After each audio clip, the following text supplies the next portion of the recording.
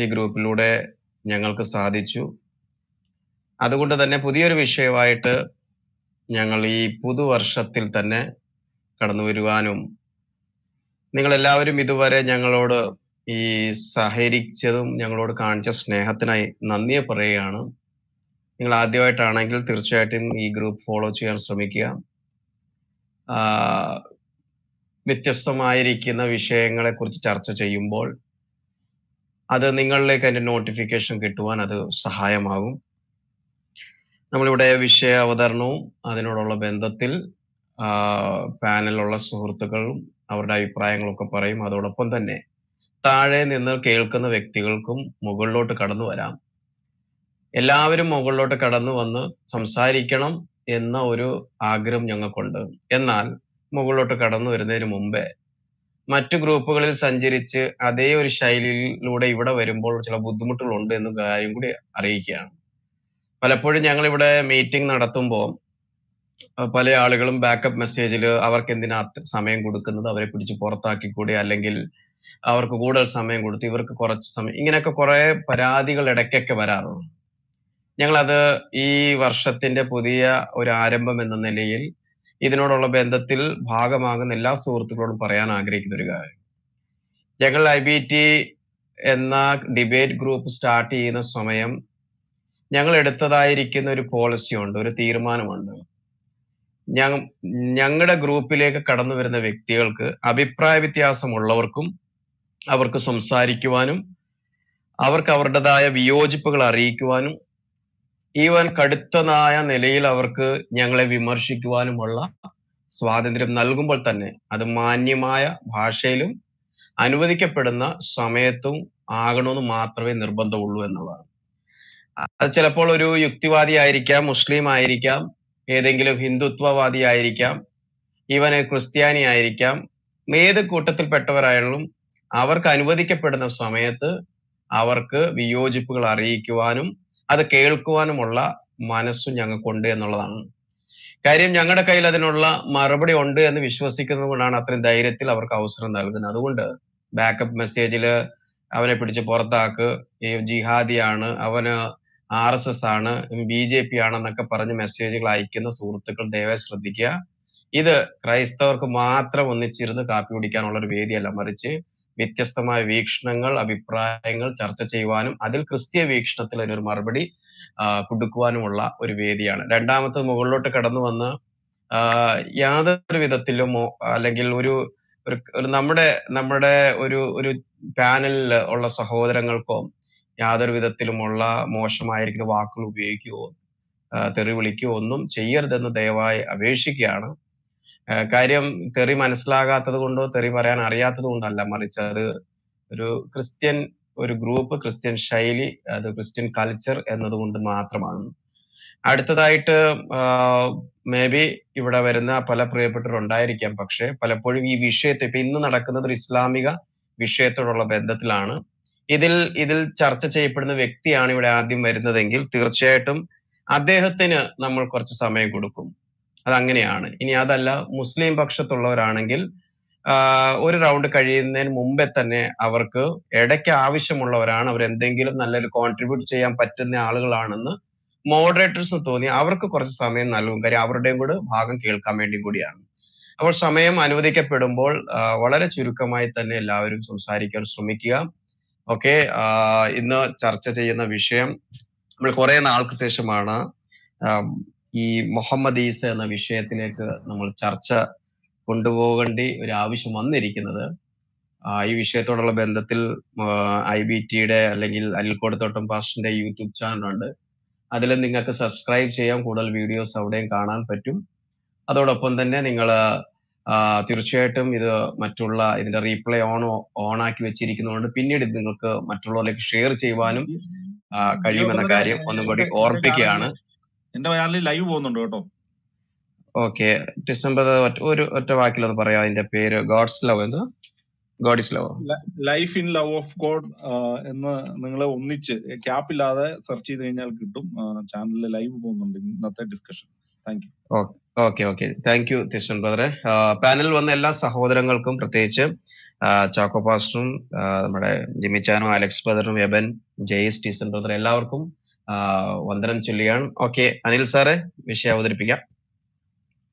Praise the Lord. എല്ലാ മാന്യ സഹോദരി സഹോദരന്മാർക്കും ക്രിസ്തുയേശുവിൻ നാമത്തിൽ വന്ദനങ്ങൾ. ഒപ്പം 2022 നമ്മുടെ ആദ്യ ചർച്ചയിലേക്കും സ്വാഗതം. ഈ വർഷം മുഴുവൻ നിങ്ങൾക്ക് അനുഗ്രഹവും സന്തോഷവും പോരാട്ടങ്ങളുടെ വീര്യം ചോരാതെ കൃത്യമായി തന്നെ ദൈവവചനത്തിന് വേണ്ടി നിൽക്കാൻ സർവശക്തൻ പ്രാപ്തി നൽകട്ടെ എന്നും ഞങ്ങൾ പ്രാർത്ഥിക്കുന്നു. ഇതിൽ സംബന്ധിച്ചുകൊണ്ടിരിക്കുന്ന സഹോദരന്മാരെ എല്ലാം ഞാൻ നിറഞ്ഞ ഹൃദയത്തോടെ ഓർക്കുന്നു. ചില ദിവസങ്ങൾ എനിക്ക് ക്ലബ് ഹൗസ് ചർച്ചകളിൽ സജീവമാകാൻ സാധിച്ചില്ല. പലതരം വ്യാഖ്യാനങ്ങൾ അതിന് പുറത്തു വന്നു. അതൊരു പ്രശ്നമല്ല. എന്നാൽ വ്യക്തിപരമായ അസൗകര്യം, പഠനം, യാത്രകൾ, നെറ്റ്വർക്കിന്റെ പ്രയാസ പ്രതിസന്ധികൾ, ഇതിൻ്റെയൊക്കെ നടുവിൽ എനിക്ക് ചില ചർച്ചകളിൽ വരാൻ പറ്റിയില്ല. എങ്ങു നിന്നും മനഃപൂർവ്വം ലെഫ്റ്റ് ആയതുമല്ല, ചില സാഹചര്യങ്ങൾ നിമിത്തം അങ്ങനെ ആകുന്നതാണ്. അത്രയും പറഞ്ഞ് ആ വിശദീകരണം നിർത്തുന്നു. എന്നാൽ കഴിഞ്ഞ വർഷം നമ്മൾ നിർവഹിച്ച വീഡിയോകളിൽ, അതുപോലെ തന്നെ ഇപ്പോൾ വിവാദമായിട്ടുള്ള ജനൻ ടി വിയിലെ ചർച്ച സംബന്ധിച്ചു ഒന്ന് രണ്ട് കാര്യങ്ങൾ ഒന്ന് ബോധ്യപ്പെടുത്തിക്കൊണ്ട് വിഷയത്തിലേക്ക് വരാം. ജനൻ ടി വി എന്ന് പറയുന്നത് ഒരു സംഘപരിവാർ നിയന്ത്രിത ചാനലാണ്. ആ ചാനലിൽ പലവട്ടം നമ്മൾ ചർച്ചയ്ക്ക് പോയിട്ടുണ്ട് എന്നതൊരു സത്യമാണ്. അപ്പോൾ നമുക്കെതിരെയുള്ള ഒരാക്ഷേപം, ഇത് ഒരു സംഘപരിവാർ ചാനലാണ്, ആ ചാനലിൽ എന്തിന് നമ്മൾ പങ്കെടുക്കുന്നു, ഇത് പറഞ്ഞ് ഏറ്റവും ഒടുവിൽ രംഗത്ത് വന്നത് മുഹമ്മദ് ഈസയാണ്. അപ്പം അത് അദ്ദേഹം പറഞ്ഞതിനെ ഉൾക്കൊണ്ട് സംസാരിച്ചാൽ സംഘപരിവാർ ചാനലിലേക്ക് അനിൽ കൊടുത്തോട്ടം പോകുന്നില്ല, അല്ലെങ്കിൽ നമ്മൾ ക്രൈസ്തവരാരും പോകുന്നില്ല. അനിൽ പാസ്റ്ററെ, ആരെങ്കിലും ഒന്ന് ഗുരുപദനെ ഒന്ന് മോഡറേറ്റർ ആക്കോ? എന്തെങ്കിലും കാരണവശാൽ ടെക്നിക്കൽ എറർ വന്ന മോഡറേറ്റർ ആണല്ലോ, എന്ത് പറ്റി? അന്ന് എനിക്ക് കാണുന്നില്ല. Okay okay okay okay okay ആ ഓക്കെ, അത് സംസാരിച്ചോളൂ സാറേ. ഓക്കെ ഓക്കെ ഓക്കെ, നമുക്ക് വരാം. അപ്പം ജനം ടി വി ചർച്ചയിൽ നമ്മൾ പങ്കെടുക്കരുതെന്നാണ് അവരുടെ ആഗ്രഹമെങ്കിൽ ഹാരിസ് മാതിരി പങ്കെടുത്തോളാം, നമ്മൾ അവിടെ പോയി അഭിപ്രായം കേട്ടിരിക്കുക എന്നാണ് ഉദ്ദേശിക്കുന്നത്. കാരണം ഇവരുടെ ആളുകൾ അതിൽ ധാരാളമായി പങ്കെടുത്ത് ചർച്ചയ്ക്ക് പോകാറുണ്ട്. ഒ അബ്ദുള്ള, അതുപോലെ തന്നെ യഹ്യാ തങ്ങൾ, SDP മറ്റൊരു നേതാവ്, ഏറ്റവും ഒടുവിൽ ഹാരിസ് മദനി 2 തവണ ഉണ്ടാകും. അപ്പോൾ ഇവർ ചർച്ചയിൽ പങ്കെടുത്താൽ അത് സംഗീത ചാനലാണെന്നുള്ള യാതൊരു അപവാദവും ഇല്ല. മറിച്ച് ഇത് സംഭവിക്കുന്നത്, കഴിഞ്ഞൊരു ചർച്ച ഉണ്ടായിരുന്നു, ഞാൻ ഇല്ലാതിരുന്നൊരു ചർച്ചയിൽ ഹാരിസ് മദനി പങ്കെടുത്തു. അദ്ദേഹത്തിന്റെ ഭാഗം നന്നായിട്ട് അവതരിപ്പിക്കുകയും ചെയ്തു. അവിടെ അതിശക്തമായിട്ടാണ് അവർ വേണ്ട പ്രോപ്പഗാൻഡ ഇസ്ലാമിക് ഗ്രൂപ്പുകൾ കൊടുത്തത്. അപ്പൊ അവരുടെ ചർച്ചയിൽ ഒരു നേരിയ മേൽക്കൈ ഉണ്ടായാൽ സംഗീത ചാനൽ ഒരു പ്രശ്നമല്ല. എന്നാൽ മുഖമടച്ചൊരു അടി കിട്ടിക്കഴിഞ്ഞാൽ എതിരാളിയെ അവരുടെ ആശയങ്ങളെ കണ്ണിക്കുകയല്ല, മറിച്ച് സംഘികളുടെ ചാനലിൽ പോയി. അപ്പൊ ഈ സംഘികളുടെ ചാനലിൽ പോയ അതേ പ്രശ്നമില്ലേ മൗദൂദിയുടെ ചാനലിൽ പോയാൽ? മൗദൂദിയുടെ ചാനലാണ് നമ്മൾ കണ്ട മീഡിയ വൺ എന്ന് പറയുന്ന സാധനമൊക്കെ ഈ മൗദൂദി ചാനലാണ്, അല്ലെങ്കിൽ ജമാഅത്തെ ഇസ്ലാമിയുടെ വക ചാനലാണ്. ഈ അശുദ്ധി എല്ലാ ചാനലുകൾക്കും കൊടുക്കണ്ടേ? മതം നിയന്ത്രിക്കുന്ന അല്ലെങ്കിൽ ആധ്യാത്മികതയുടെ ഏതെങ്കിലും പ്രചരണത്തിന് വേണ്ടി ഉപയോഗിക്കുന്ന ചാനലിൽ ചർച്ചയ്ക്ക് പോകാമോ ഇല്ലയോ എന്നുള്ളത് മൊത്തത്തിലുള്ള കാര്യമാണ്. ഇനി അതൊക്കെ വ്യക്തിപരമായ സ്വാതന്ത്ര്യമാണ് എന്നുള്ള ഒരു സത്യം കൂടി നിൽക്കുന്നു. ഏതായാലും ആ ചാനലിൽ ഞാൻ ചെന്നു എന്നുള്ളതാണ് മുഹമ്മദ് ഈസയുടെ ഒന്നാമത്തെ ആക്ഷേപം. അപ്പോൾ ഇതേ മുഹമ്മദ് ഈസ ഹാരിസ് മദനി എന്തുകൊണ്ട് അവിടെ വന്നു എന്നത് അദ്ദേഹം വരാനുള്ള സാഹചര്യത്തെ കുറിച്ച് മിണ്ടുന്നില്ല. ഏതായാലും അവിടെ ചർച്ച ചെയ്ത വിഷയം 2 മരണങ്ങൾ നടന്നു. ഒന്ന്, ഒരു RSS നേതാവാണ് മരിച്ചത്, മറ്റൊരാൾ ഒരു SDP നേതാവാണ്. നമുക്കറിയാവുന്ന കാര്യങ്ങളാണ്. അതിൽ നമ്മൾ മതവും അതിന്റെ ഭീകരമായ സമീപനങ്ങളെ കുറിച്ചുമുള്ള ഒരു ചർച്ചയ്ക്ക് നമ്മളെ ക്ഷണിക്കുമ്പോൾ സമാധാനം എന്നത് തത്വസംഹിതയാക്കി മാറ്റുകയും അത് ജീവിതത്തിൽ പ്രാവർത്തികമാക്കുകയും ചെയ്യുന്ന ഒരു വിശ്വാസത്തെ പ്രതികരിക്കുന്ന ആൾ, അല്ലെങ്കിൽ യേശുവിന്റെ അനുഗാമി എന്ന നിലയിൽ ആ ചർച്ചയിൽ ഞാൻ പങ്കെടുത്തു. എന്നെ സംബന്ധിച്ചോളം ഒന്ന് തുറന്നു പറയാം, യേശുവിനെ കുറിച്ച് പറയാം. പാർലമെന്റിൽ അവസരം കിട്ടിയാലും അവിടെ പോകണമെന്ന് പറയുന്ന ആളാണ് ഞാൻ. ലോകത്തെവിടെ അവസരം കിട്ടിയാലും നമ്മിലുള്ള സമാധാനത്തെക്കുറിച്ച് പറയാൻ അവസരം കിട്ടിയാലും പോകണം. പിന്നെ അതിന്റെ സന്ദർഭം നോക്കിയാണ് നമ്മൾ യേശുക്രിസ്തുവിനെ കുറിച്ചുള്ള വസ്തുതകൾ പറയുന്നത്.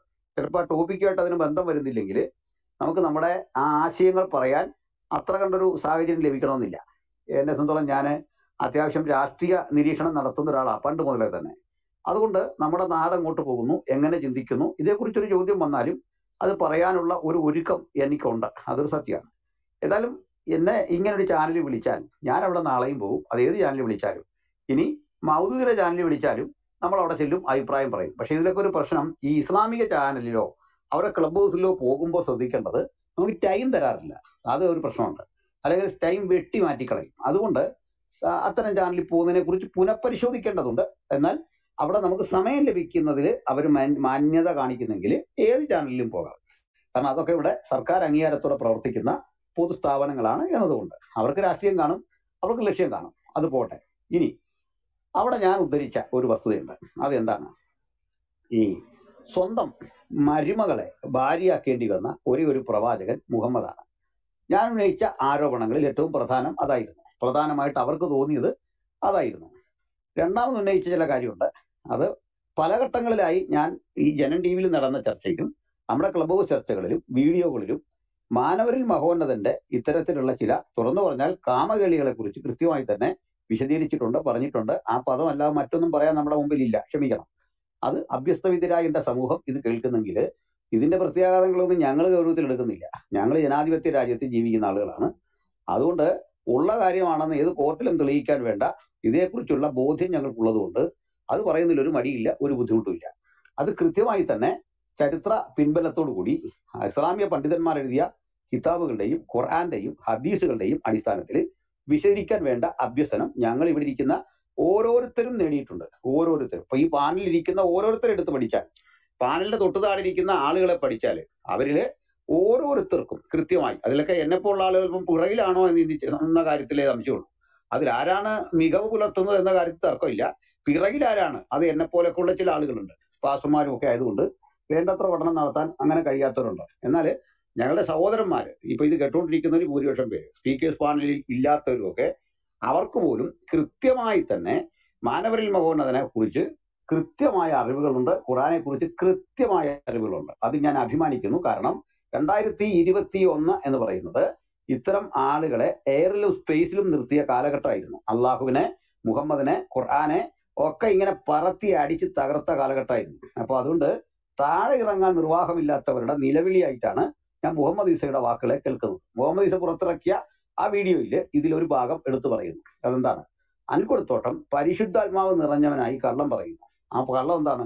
കള്ളം പ്രവാചകന്, അതായത് മുഹമ്മദിന് അങ്ങനെ സ്വന്തം മരുമകളില്ല. മരുമകൾ ഉണ്ടാകണമെങ്കിൽ ആൺമക്കൾ ഉണ്ടാകണം. ആൺമക്കൾ ഉണ്ടായിരുന്നു, കാസിമും ഒക്കെ ഉണ്ട്. പക്ഷെ അവര് വളരെ ചെറുപ്പത്തിലേ മരിച്ചു. ഇത് കേട്ടാല് ഏതൊരാൾക്കും തോന്നും ശരിയല്ലേ എന്ന് തോന്നും. കാസിം മരിച്ചു, മറ്റ് മക്കളൊക്കെ ആൺമക്കളൊക്കെ തന്നെ മരിച്ചു, ബാക്കി മക്കളിൽ അങ്ങനെ ആൺമക്കൾ ആരും ഇല്ല. അപ്പൊ പിന്നെ കൃത്യമായി പറയണം ഏത് മകന്റെ ഭാര്യയാണ് അദ്ദേഹം സ്വന്തമാക്കിയത്. ഇത് പറയണം. എനിക്കിത് പറയുമ്പോൾ ഇവിടെ ഇരിക്കുന്ന ഏതൊരാൾക്കും ഇതിന്റെ ഉത്തരം കൃത്യം അറിയാത്ത ആരുമില്ല. ഞാൻ അതിനെ കുറിച്ച് ഒന്നുകൂടി പറയാം. കൃത്യമായൊരു വീഡിയോ ഞാൻ ചെയ്തത് മുകളിൽ പിൻ ചെയ്തിട്ടുണ്ട്, അത്യാവശ്യക്കാർക്ക് അത് കാണാവുന്നതാണ്. എന്നാൽ ഒരു വിശദീകരണം കൂടെ പറയാനുള്ളത്, എൻ്റെ ഒരു സ്നേഹിതനുണ്ട്, യുക്തിവാദിയാണ്. അദ്ദേഹം കൃത്യമായി തന്നെ മതരഹിത ജീവിതം നയിക്കുന്ന ആളും നല്ല വിവരമുള്ള മനുഷ്യനാണ്. അദ്ദേഹം എന്നെ വിളിച്ചു പറഞ്ഞിട്ടു, താൻ ഇങ്ങനെ ഒരു വീഡിയോ ഇട്ടു, അത് ജനം ടി വി കണ്ടു, അതിനുള്ളിൽ ഇങ്ങനെ പറഞ്ഞു. അപ്പൊ ഞങ്ങൾക്ക് ഇരുവർക്കും ഒരു സ്നേഹിതനുണ്ട്, ഒരു മുസ്ലിം സഹോദരനുണ്ട്. അദ്ദേഹം പറഞ്ഞു, ഇങ്ങനെ അനിൽ കൊടുത്തോട്ടൊരു വീഡിയോ ഇട്ടു, താൻ കണ്ടായിരുന്നോ? അത് കള്ളമല്ലേ, ഇങ്ങനെ കീടാവോ, മോശമല്ലേ എന്ന് ചോദിച്ചു. അപ്പൊ ഇങ്ങനെയുള്ള കുറെ ആളുകളുണ്ട്, ഖുറാനും ഹദീസും ഒന്നും അറിയാത്ത കുറെ ആളുകൾ, ഈ ചരിത്രം അറിയാത്ത. ഒടുവിൽ ഞാൻ ആ സഹോദരനോട് പറഞ്ഞു, സ്നേഹിത, ഞാൻ ഒരു വീഡിയോ പുറത്തിറക്കിയിട്ടുണ്ട് ഇന്നലെ തന്നെ. രണ്ടാമത് അതിന്റെ വിശീകരണം താങ്കൾ അല്പം കേട്ടോളൂ എന്ന് 10 മിനിറ്റ് സംസാരിച്ചപ്പോൾ അദ്ദേഹത്തിന് കാര്യം മനസ്സിലായി. അതുകൊണ്ട് ഇത് ഞാൻ ഇപ്പോൾ ചെയ്യുന്നത് ഖുറാൻ അറിയാത്ത, ഹദീസ് അറിയാത്ത, അതല്ലെങ്കിൽ ഇസ്ലാമിക ചരിത്രം അറിയാത്ത മുസ്ലിങ്ങൾക്ക് വേണ്ടിയാണ്. മുസ്ലിങ്ങൾക്ക് ഇതൊന്നും അറിയില്ല, കാര്യമായിട്ട് അറിയില്ല. ആകെ കേൾക്കുന്നത് ഈ മദ്രസ പ്രഭാഷണത്തിലെ വാക്കുകളാണ്. ഹാരിസ് മദനി പറഞ്ഞോ അല്ലെങ്കിൽ നവാഗതരായ മുഹമ്മദ് ഈസയെ പോലുള്ള ആളുകൾ പറഞ്ഞോ പ്രസംഗിച്ചോ കേട്ട അറിവുകൾക്കപ്പുറത്തേക്ക് മുഹമ്മദിനെ പറ്റി അറിയാത്തതാണ് ഇസ്ലാമിക സമൂഹത്തിന്റെ ഏറ്റവും വലിയ പ്രശ്നം. അപ്പൊ അത് ഞങ്ങൾ അനാവരണം ചെയ്യേണ്ടതുണ്ട്. കാരണം അത് ഞാൻ പറയുന്ന സാമൂഹ്യ പ്രവർത്തനത്തിന്റെ കൂടി ഭാഗമാണ്. കേവലമായൊരു മതവിമർശനമല്ല, ഒരു സാമൂഹ്യ പ്രവർത്തനത്തിന്റെ കൂടി ഭാഗമാണ്, മനുഷ്യാവകാശ പ്രവർത്തനമാണ്. അതുകൊണ്ട് മുഹമ്മദ് ആര് എന്ന് കൂടുതൽ മറ നീക്കി പുറത്തു കൊണ്ടുവരേണ്ട ബാധ്യത മറ്റാരേക്കാളും ക്രൈസ്തവർ ഏറ്റെടുത്തിരിക്കുന്നു എന്നുകൂടി മനസ്സിലാക്കണം. ഇവിടെ ഞങ്ങൾ ഉന്നയിച്ച ആരോപണങ്ങൾ എണ്ണി ഞാൻ ആരംഭിക്കുകയാണ്. എനിക്ക് തോന്നുന്നു അടുത്തൊരു കാലത്ത് ഇവിടെ ഇരിക്കുന്ന ഞങ്ങളുടെ പ്രിയ സ്നേഹിതൻ ചാക്കോ ഒരു ഹൗസിൽ, ക്ലബ് ഹൗസിൽ വളരെ ഭംഗിയായിട്ട് അത് സംസാരിച്ചിട്ടുണ്ട്. എനിക്കവിടെ സംസാരിക്കാൻ അവസരം ഉണ്ടായിരുന്നു. പക്ഷെ അല്പം കഴിഞ്ഞ് എൻ്റെ വോയിസ് പോയി, കിട്ടാതായി. നിങ്ങൾ പറഞ്ഞ് എനിക്ക് കേൾക്കുകയും ചെയ്യായിരുന്നു. പിന്നെ എന്നെ അജീഷ് വിളിച്ചിരുന്നു. ഏതായാലും ആ ചർച്ചയും വളരെ ഭംഗിയായിരുന്നു. അത് വളരെ സമർത്ഥമായിട്ട് ഡേറ്റ നിരത്തിക്കൊണ്ട് അവിടെ കാര്യങ്ങൾ പറഞ്ഞിട്ടുണ്ട്. ഇനി ഞാൻ എണ്ണി പറയാം. ഈ പ്രവാചക ലബ്ധി കൈവരുന്ന അല്ലെങ്കിൽ പ്രവാചകനാകുന്ന അതിനു മുമ്പുള്ള മുഹമ്മദിനെ പറ്റി ഞങ്ങൾക്ക് കാര്യമായ ആക്ഷേപമില്ല. കാരണം അതൊരു സാധാരണ അറബിയായ ഒരു കച്ചവട കാര്യങ്ങളിലൊക്കെ താല്പര്യമെടുത്ത ഒരു സാധാരണ മനുഷ്യൻ. അവിടുന്ന് ഞങ്ങൾക്ക് വിയോജിപ്പ് വരുന്നത് പ്രവാചകനായ ശേഷം ആദ്യ കാലത്തെക്കുറിച്ച് ഞങ്ങൾക്ക് വലിയ വിയോജിപ്പില്ല. എങ്ങനെ? അദ്ദേഹത്തിന്റെ ഒരു ക്ലെയിം, ഞാൻ പ്രവാചകനാണ്. അയ്യോ, ഞങ്ങൾക്ക് എന്ത് വിരോധം? ഇങ്ങനെ എത്രയോ പേരെ ഞങ്ങൾ കണ്ടിരിക്കുന്നു. ക്രൈസ്തവ സഭ അതിന്റെ ചരിത്രത്തിൽ ഇത്തരം സെൽഫ് ക്ലെയിമുകളെല്ലാം അവഗണിച്ചാണ് വന്നത്. ഞാൻ എന്തോ സംഭവമാണ് എന്ന് പറഞ്ഞു വന്നാൽ ഞങ്ങൾ അനവധി ആളുകളെ കണ്ടിട്ടുണ്ട്. അതുപോലെ ക്രൈസ്തവമായ ചിന്താശകലങ്ങളെ കുറെ എടുത്തിട്ട് അത് ഞാനാണ് എന്ന് പറഞ്ഞ പലരെയും ഞങ്ങൾക്കറിയാം. ഞാൻ അതിനാണ് പറയാറുള്ളത്, മുഹമ്മദിനേക്കാൾ വളരെ മാന്യനായി ജീവിച്ച 300 കൊല്ലം കൂടെ മുമ്പ് ജീവിച്ചിരുന്ന മാനിക്കേനിസത്തിന്റെ സ്ഥാപകനുണ്ട്. മാനി എന്ന് പറയുന്ന ഒരു സന്യാസിയുണ്ട്. സന്യാസി വര്യനായ ഏറ്റവും വിശുദ്ധ ജീവിതം നയിച്ചു പോകുന്ന ഒരു മനുഷ്യൻ പറഞ്ഞു, ഞാന് പ്രവാചകനാണെന്നല്ല, പരിശുദ്ധാത്മാവാണെന്നാണ് പറഞ്ഞത്. ഞാനാണ് പരിശുദ്ധാത്മാവ്. അത് ക്രൈസ്തവ സഭ തള്ളിക്കളഞ്ഞു. ജീവിത മൂല്യങ്ങളും സാക്ഷ്യങ്ങളും ഒക്കെ ഉള്ള ഒരു വിശുദ്ധനായ മനുഷ്യന്റെ ജീവിതചര്യകളെ പോലും അത് ഞങ്ങൾ അംഗീകരിക്കാത്ത ആളുകളാണ് ക്രൈസ്തവർ എന്ന് പറയുന്നത്. അതിനുശേഷം വന്നിട്ട് ലോകം കണ്ടതിൽ ഏറ്റവും വലിയ സദാചാര വിരുദ്ധനായ മുഹമ്മദ് വന്നിട്ട് പറയാണ്, ഞാൻ പ്രവാചകനാണ്, അല്ലെ പരിശുദ്ധാത്മാവാണെന്ന് പറഞ്ഞാൽ അംഗീകരിക്കാനും മാത്രം വിശാലമല്ല ക്രൈസ്തവന്റെ മനസ്സെന്ന് തുറന്നു തന്നെ പറയാം. അല്ലെങ്കിൽ നിങ്ങൾ ബോധ്യപ്പെടുത്തുക എന്തൊക്കെയായിരുന്നു ആ പരിശുദ്ധാത്മാവ് എന്ന് പറയത്തക്ക എന്ത് ക്വാളിറ്റിയാണ് അദ്ദേഹത്തിനുള്ളത്. അത് ഞങ്ങളുടെ അനേക നാളുകളിലെ ചോദ്യമാണ്. ഞങ്ങളുടെ തന്നെ ഒരു ക്ലബ് ഹൗസിൽ ഏറ്റവും ഒടുവിൽ ചോദിച്ച ഗഹനമായ ചോദ്യം, 2021 അവസാനിക്കുന്നതിന് മുമ്പെങ്കിലും നിങ്ങൾ പറയൂ എന്തായിരുന്നു ആ യോഗ്യത? ഞങ്ങൾ വളരെ കൃത്യം ചോദിച്ചു. കഴിഞ്ഞ ചർച്ചയിൽ ചോദിച്ചു, ഒരു ഉത്തരവും വന്നില്ല, ഇതുവരെയും വന്നിട്ടില്ല. അന്നും നടത്തുന്നുണ്ട് അപ്പുറത്ത് മറ്റൊരു ക്ലബില് മാനവരിൽ മഹോന്നതൻ എന്ന് പറഞ്ഞു. പക്ഷെ നിങ്ങൾ ഇവിടെ വാ, ഞങ്ങളോട് മറുപടി പറയൂ. ഞങ്ങൾക്കത് അംഗീകരിക്കാൻ യാതൊരു ബുദ്ധിമുട്ടുമില്ല. നിങ്ങൾ വന്ന് പ്രമാണം ഉദ്ധരിച്ചുകൊണ്ട് പറയണം, രക്ഷയില്ല. അപ്പൊ നമ്മള് ഇതിനു ശേഷമുള്ള മദീനക്കാലത്തെ മുഹമ്മദിലേക്കൂടെ പോകാം. എന്നൊക്കെ പറ്റി അതിന് ഇതിന്റെ 23 വർഷങ്ങൾ, പ്രവാചക ലഭ്യതയുടെ 23 വർഷങ്ങൾ ഈ മനുഷ്യൻ എന്തൊക്കെയാ ചെയ്തത്? ഖദീജ മരിക്കുന്നു. അതിനുശേഷം ഖദീജ മരിച്ചു കഴിഞ്ഞാൽ ഉടൻ തന്നെ സൗദ എന്ന ഒരു സ്ത്രീയെ വിവാഹം കഴിക്കുന്നു. സൗദ അദ്ദേഹത്തിന്റെ പത്നിമാരിൽ ഏറ്റവും പ്രായമുള്ള ആളാണ്. ഏതാണ്ട് 60-ലധികം വയസ്സ് അക്കാലത്ത് സൗദയ്ക്ക് പ്രായമുണ്ട്. അപ്പോൾ സൗദയെ വിവാഹം കഴിച്ച കാലത്തിൽ നിന്ന് അധികം വ്യത്യസ്തമല്ലാതെ ആയിഷയെ വിവാഹം കഴിക്കുന്നു. ആയിഷയുടെ വിവാഹപ്രായം നമുക്കറിയാം, അത് 5 വയസ്സും 10 മാസവുമാണ്. ആയിഷയുടെ വിവാഹത്തിന് ശേഷം 3 വർഷത്തിനുള്ളിൽ ആയിഷയോട് അദ്ദേഹം ശാരീരിക ബന്ധത്തിൽ ഏർപ്പെടുന്നു. ഇങ്ങനെയൊക്കെയുള്ള സംഭവങ്ങളുണ്ട്. അദ്ദേഹത്തിന് അപ്പം 56 വയസ്സാണ് നമുക്ക് ലഭ്യമായ ചരിത്ര വിശദീകരണങ്ങളിൽ ലഭിക്കുന്നത്. ഇനി അടുത്തത് നമ്മൾ കണ്ടത് അനവധി സ്ത്രീകളെ, സൈനബ് എന്ന പേരുള്ള 2 പേരെ തന്നെ കാണാൻ പറ്റുന്നത്. പത്നിമാരുടെ കണക്കെടുത്താല് ഖദീജയാണ് ആദ്യത്തെ ആള്. രണ്ടാമതായി നമ്മുടെ മുമ്പിൽ വരുന്നതാണ് ഈ ഹസ്രത്ത് സൗദ ബിൻ സം ആ എന്ന യുവതി. ഇനി ആ യുവതിയല്ല, ഈ മാതാവ് 19 വയസ്സ് കൊണ്ട് പ്രായമുണ്ട്. മൂന്നാമതാണ് ആയിഷയുടെ സ്ഥാനം. ഇനി ഉമറിന്റെ മകളായിട്ടുള്ള ഹഫ്സയാണ് മറ്റൊരാള്. ഇനി ഉമ്മു സൽമ എന്ന് പറയുന്ന ആളാണ് അടുത്തയാള്, 6ാമത്തെ പത്നിയായിട്ടുള്ളത്. ഉമ്മു ഹബീബയാണ് ഇനിയുള്ളത്. ഇനി ഹസ്രത്ത് സൈനബ് ബിന്ത് ജഹഷാണ് മറ്റൊരാളുള്ളത്. അപ്പോ ഇതേ പേരില് നിരവധി ഈ സൈനബ് എന്ന പേരുള്ള മറ്റൊരാളെ നമുക്കറിയാമല്ലോ, സൈനബ് ബിന്ത് ഹസീമ ഉണ്ട്. ഇനിയൊരാള് ഹസ്രത്ത് ജുവൈരിയയാണ്. ഇനിയുള്ളത് മൈമുന ബിന്ത് ഹാരിസ് ഹിലാലിയയാണ്. ഇനിയുള്ളത് സഫിയ ഇസ്രായേലിയാണ്. അതായത് ഈ സൊഫിയാണ് നമ്മുടെ നുളൈർ ഗോത്ര തലവനായ ഹൈബിനു അക്തിന്റെ പുത്രി സോഫിയ. അപ്പോ നമുക്കതറിയാമല്ലോ, അവരുടെയൊക്കെ സംഭവങ്ങൾ കൃത്യം അറിയാം. എനിക്ക് തോന്നുന്നു മറ്റാരേക്കാളും ഇവിടെ ഇരിക്കുന്ന ഈ കേൾവിക്കാർക്ക് ഇപ്പൊ ഞങ്ങളെക്കാൾ അറിയാം. ഇനി മാരിയത്തുൽ ഖിദ്ബിയാണ് 12ാമതായി പേരുള്ള ഒരാള്. 18 പേരുടെ വരെ പേര് കിട്ടുന്നുണ്ട്. ഇനി ഈ ബഹുഭാര്യത്വം ഇസ്ലാമിന്റെ അനുവേഷണീയമായ ഒരു ഘടകമായി തന്നെ നിലനിൽക്കുന്നു. ഇതിലൊക്കെ അറിയാം. അതുകൊണ്ട് ബഹുഭാര്യത്വത്തിന് പുറത്ത് മുഹമ്മദിന് ചില സൗജന്യങ്ങൾ അള്ളാഹു അനുവദിച്ചു കൊടുക്കുന്നുണ്ട്. അൽ അഹ്സാബ് 30 എന്ന് പറയുന്ന അധ്യായത്തിൽ നമുക്ക് ലഭിക്കുന്ന കണക്കനുസരിച്ചുകൊണ്ട് 12 സ്ത്രീകൾ ഏറ്റവും ഔദ്യോഗികമായിട്ടുണ്ട്. 18 വരെ കണക്ക് നമുക്ക് ലഭ്യമായിട്ടുമുണ്ട്. ഖദീജ ബീബിയുണ്ട്, സൗദയുണ്ട്, ആയിഷയുണ്ട്, ഹഫ്സയുണ്ട്, സൈനബ് ബിന്ത് കുസൈമയുണ്ട്, ഉമ്മു സൽമയുണ്ട്, സൈനബ് ബിന്ത് ജഹഷുണ്ട്, ജുവൈരിയ ബീവിയുണ്ട്, ഉമ്മു ഹബീബ ബീവിയുണ്ട്, മൈമുനയുണ്ട്, സഫിയയുണ്ട്, മാരിയത്തുൽ ഖിദ്ബിയയുണ്ട്. ഇത്രയും പേരെ നമുക്ക് ഏതാണ്ട് കൃത്യമായി ഭാര്യമാരായി അടയാളപ്പെടുത്താൻ പറ്റുന്നുണ്ട്. എന്നാൽ കുറെ കഴിഞ്ഞപ്പോ ഈ ഭാര്യമാർക്ക് അങ്ങോട്ട് ഡോറി കൊടുക്കണം, അതായത് സ്ത്രീധനം മഹർ കൊടുക്കണം. അതുപോലെ തന്നെ ഭാര്യ എന്ന പരിരക്ഷ കൊടുക്കണം. അതൊരു ഉത്തരവാദിത്തമാണ്. ഇനി ഭാര്യ എത്ര വന്നാലും ഉത്തരവാദിത്തമാണല്ലോ. എന്നാൽ ഈ ഉത്തരവാദിത്വമൊന്നും ഇല്ലാത്ത ഒരു സൗജന്യം അള്ളാഹു ചെയ്തു കൊടുക്കുന്നുണ്ട്. ഇനിമേൽ നിനക്ക് സ്ത്രീകളോട് കൗതുകം തോന്നിയാൽ സ്ത്രീകളെ പ്രാപിക്കരുതെന്നല്ല, മറിച്ച് നീ അവരെ കല്യാണം കഴിക്കാൻ പറ്റിയല്ല. അതായത് മഹറിൽ നിന്ന് രക്ഷപ്പെടുത്തുക. മഹറില്ലാതെ നിനക്ക് അവരെ എത്ര വേണമെങ്കിലും എണ്ണമറ്റ വിധത്തിൽ സ്വന്തമാക്കാം. അപ്പൊ അടിമ സ്ത്രീയായിട്ട് നിന്റെ വലങ്കൈ ഉടമപ്പെടുത്തിയ അങ്ങനെ അടിമകളായിരുന്ന സ്ത്രീകൾക്ക് യാതൊരു പണവും കൊടുക്കാതെ നിനക്ക് സ്വന്തമാക്കാനായിട്ട് സാധിക്കും എന്നുള്ള ആയത്ത് പിറക്കെയാണ് 50, 51, 52, 33 നിങ്ങൾ പരിശോധിച്ചാൽ മതി. അപ്പോൾ ഇവിടെ അള്ളാഹു എന്ന ഗോത്രദേവൻ ചെയ്യുന്നത് ഏറ്റവും പ്രാകൃതമായ ഒരു രീതിയാണ്. ഒന്നാമത് സ്ത്രീക്ക് വിലയില്ല, അടിമ സ്ത്രീക്ക് ഒട്ടും വിലയില്ല. ഇനി അടിമ സ്ത്രീയുടെ മകൾക്ക് അത്രയും പോലും വിലയില്ല. കാരണം ഞാനത് പലപ്പോഴും പറഞ്ഞിട്ടുണ്ട്, അടിമ സ്ത്രീയെ വിവാഹം കഴിക്കുന്നു. അടിമ സ്ത്രീക്ക് ഉദാഹരണം എക്സ് എന്ന പേരുള്ള ഒരു അടിമ സ്ത്രീ, അവർക്ക് 26 വയസ്സുണ്ടെന്ന് വെക്കുക. അപ്പോൾ ആ സ്ത്രീക്ക് 6 വയസ്സുള്ള ഒരു പെൺകുട്ടിയുണ്ട്. 20-ാം വയസ്സിൽ പിറന്ന 6 വയസ്സുള്ള ഒരു മോളുണ്ടെന്ന് വിചാരിക്കുക. 6 വയസ്സുകാരി ഇസ്ലാമിക രീതി അനുസരിച്ച് അത് പ്രായവും പക്വതയും തികഞ്ഞു നിൽക്കുന്ന ഒരു കാലമാണെന്ന് ശാസ്ത്ര തെളിവുകളോടെയാണ് പ്രമുഖ ഓഷ്യാനോഗ്രാഫി അതിൽ വലിയ വിദഗ്ധനായിട്ടുള്ള MM അക്ബർ സാഹിബ് പറയുന്നത്. അപ്പോ ആ കണക്കനുസരിച്ച് 6 വയസ്സെന്ന് പറഞ്ഞാൽ ഈ പെണ്ണ് കെട്ടുപ്രായം തികഞ്ഞ് കയറ് പൊട്ടിച്ച് വീട്ടിൽ നിൽക്കുന്ന സമയമാണ്. അപ്പൊ പക്ഷെ കളിപ്പാവയൊക്കെ ആയിട്ട് പോവുകയും ചെയ്യുന്നത്. അപ്പോ ഇങ്ങനെയുള്ള ഒരു പെണ്ണ് കൂടെ വരികയാണ്. അപ്പൊ ഈ പെണ്ണിനെ പ്രാപിക്കാൻ ഒരു വഴിയുള്ളൂ, ഈ കൊച്ചുകുഞ്ഞിനെ സ്വന്തമാക്കാൻ, ഭാര്യയാക്കാൻ ഒരു വഴിയുള്ളൂ.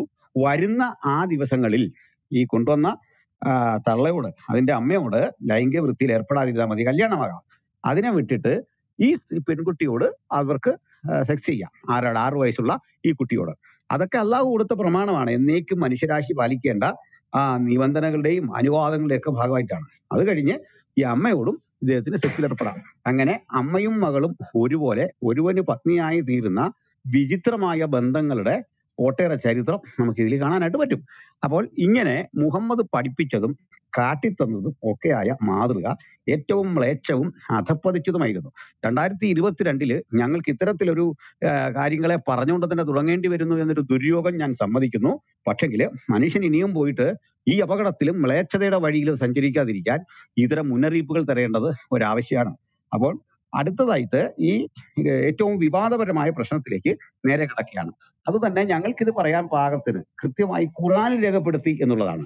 സാധാരണഗതിയിൽ നമ്മൾ ഉന്നയിക്കുന്ന പല കാര്യങ്ങളും തെളിവോടെ ഉന്നയിച്ചാലും ഇവർ പെട്ടെന്ന് മറ്റു പല കാരണങ്ങളാൽ അത് തള്ളിക്കളയും. നിങ്ങൾ കേട്ടിട്ടുണ്ടാവും, ഏതൊരു ഇസ്ലാമിക സുഹൃത്തിനോട് നിങ്ങൾ സംസാരിച്ചാൽ ഈ അപവാദങ്ങൾ മുമ്പോട്ട് വെച്ചാൽ ആദ്യം തുടങ്ങുന്നത് പച്ചക്കള്ളം എന്ന് പറഞ്ഞാണ്, നുണ പറയുന്നു എന്ന് പറഞ്ഞാണ്.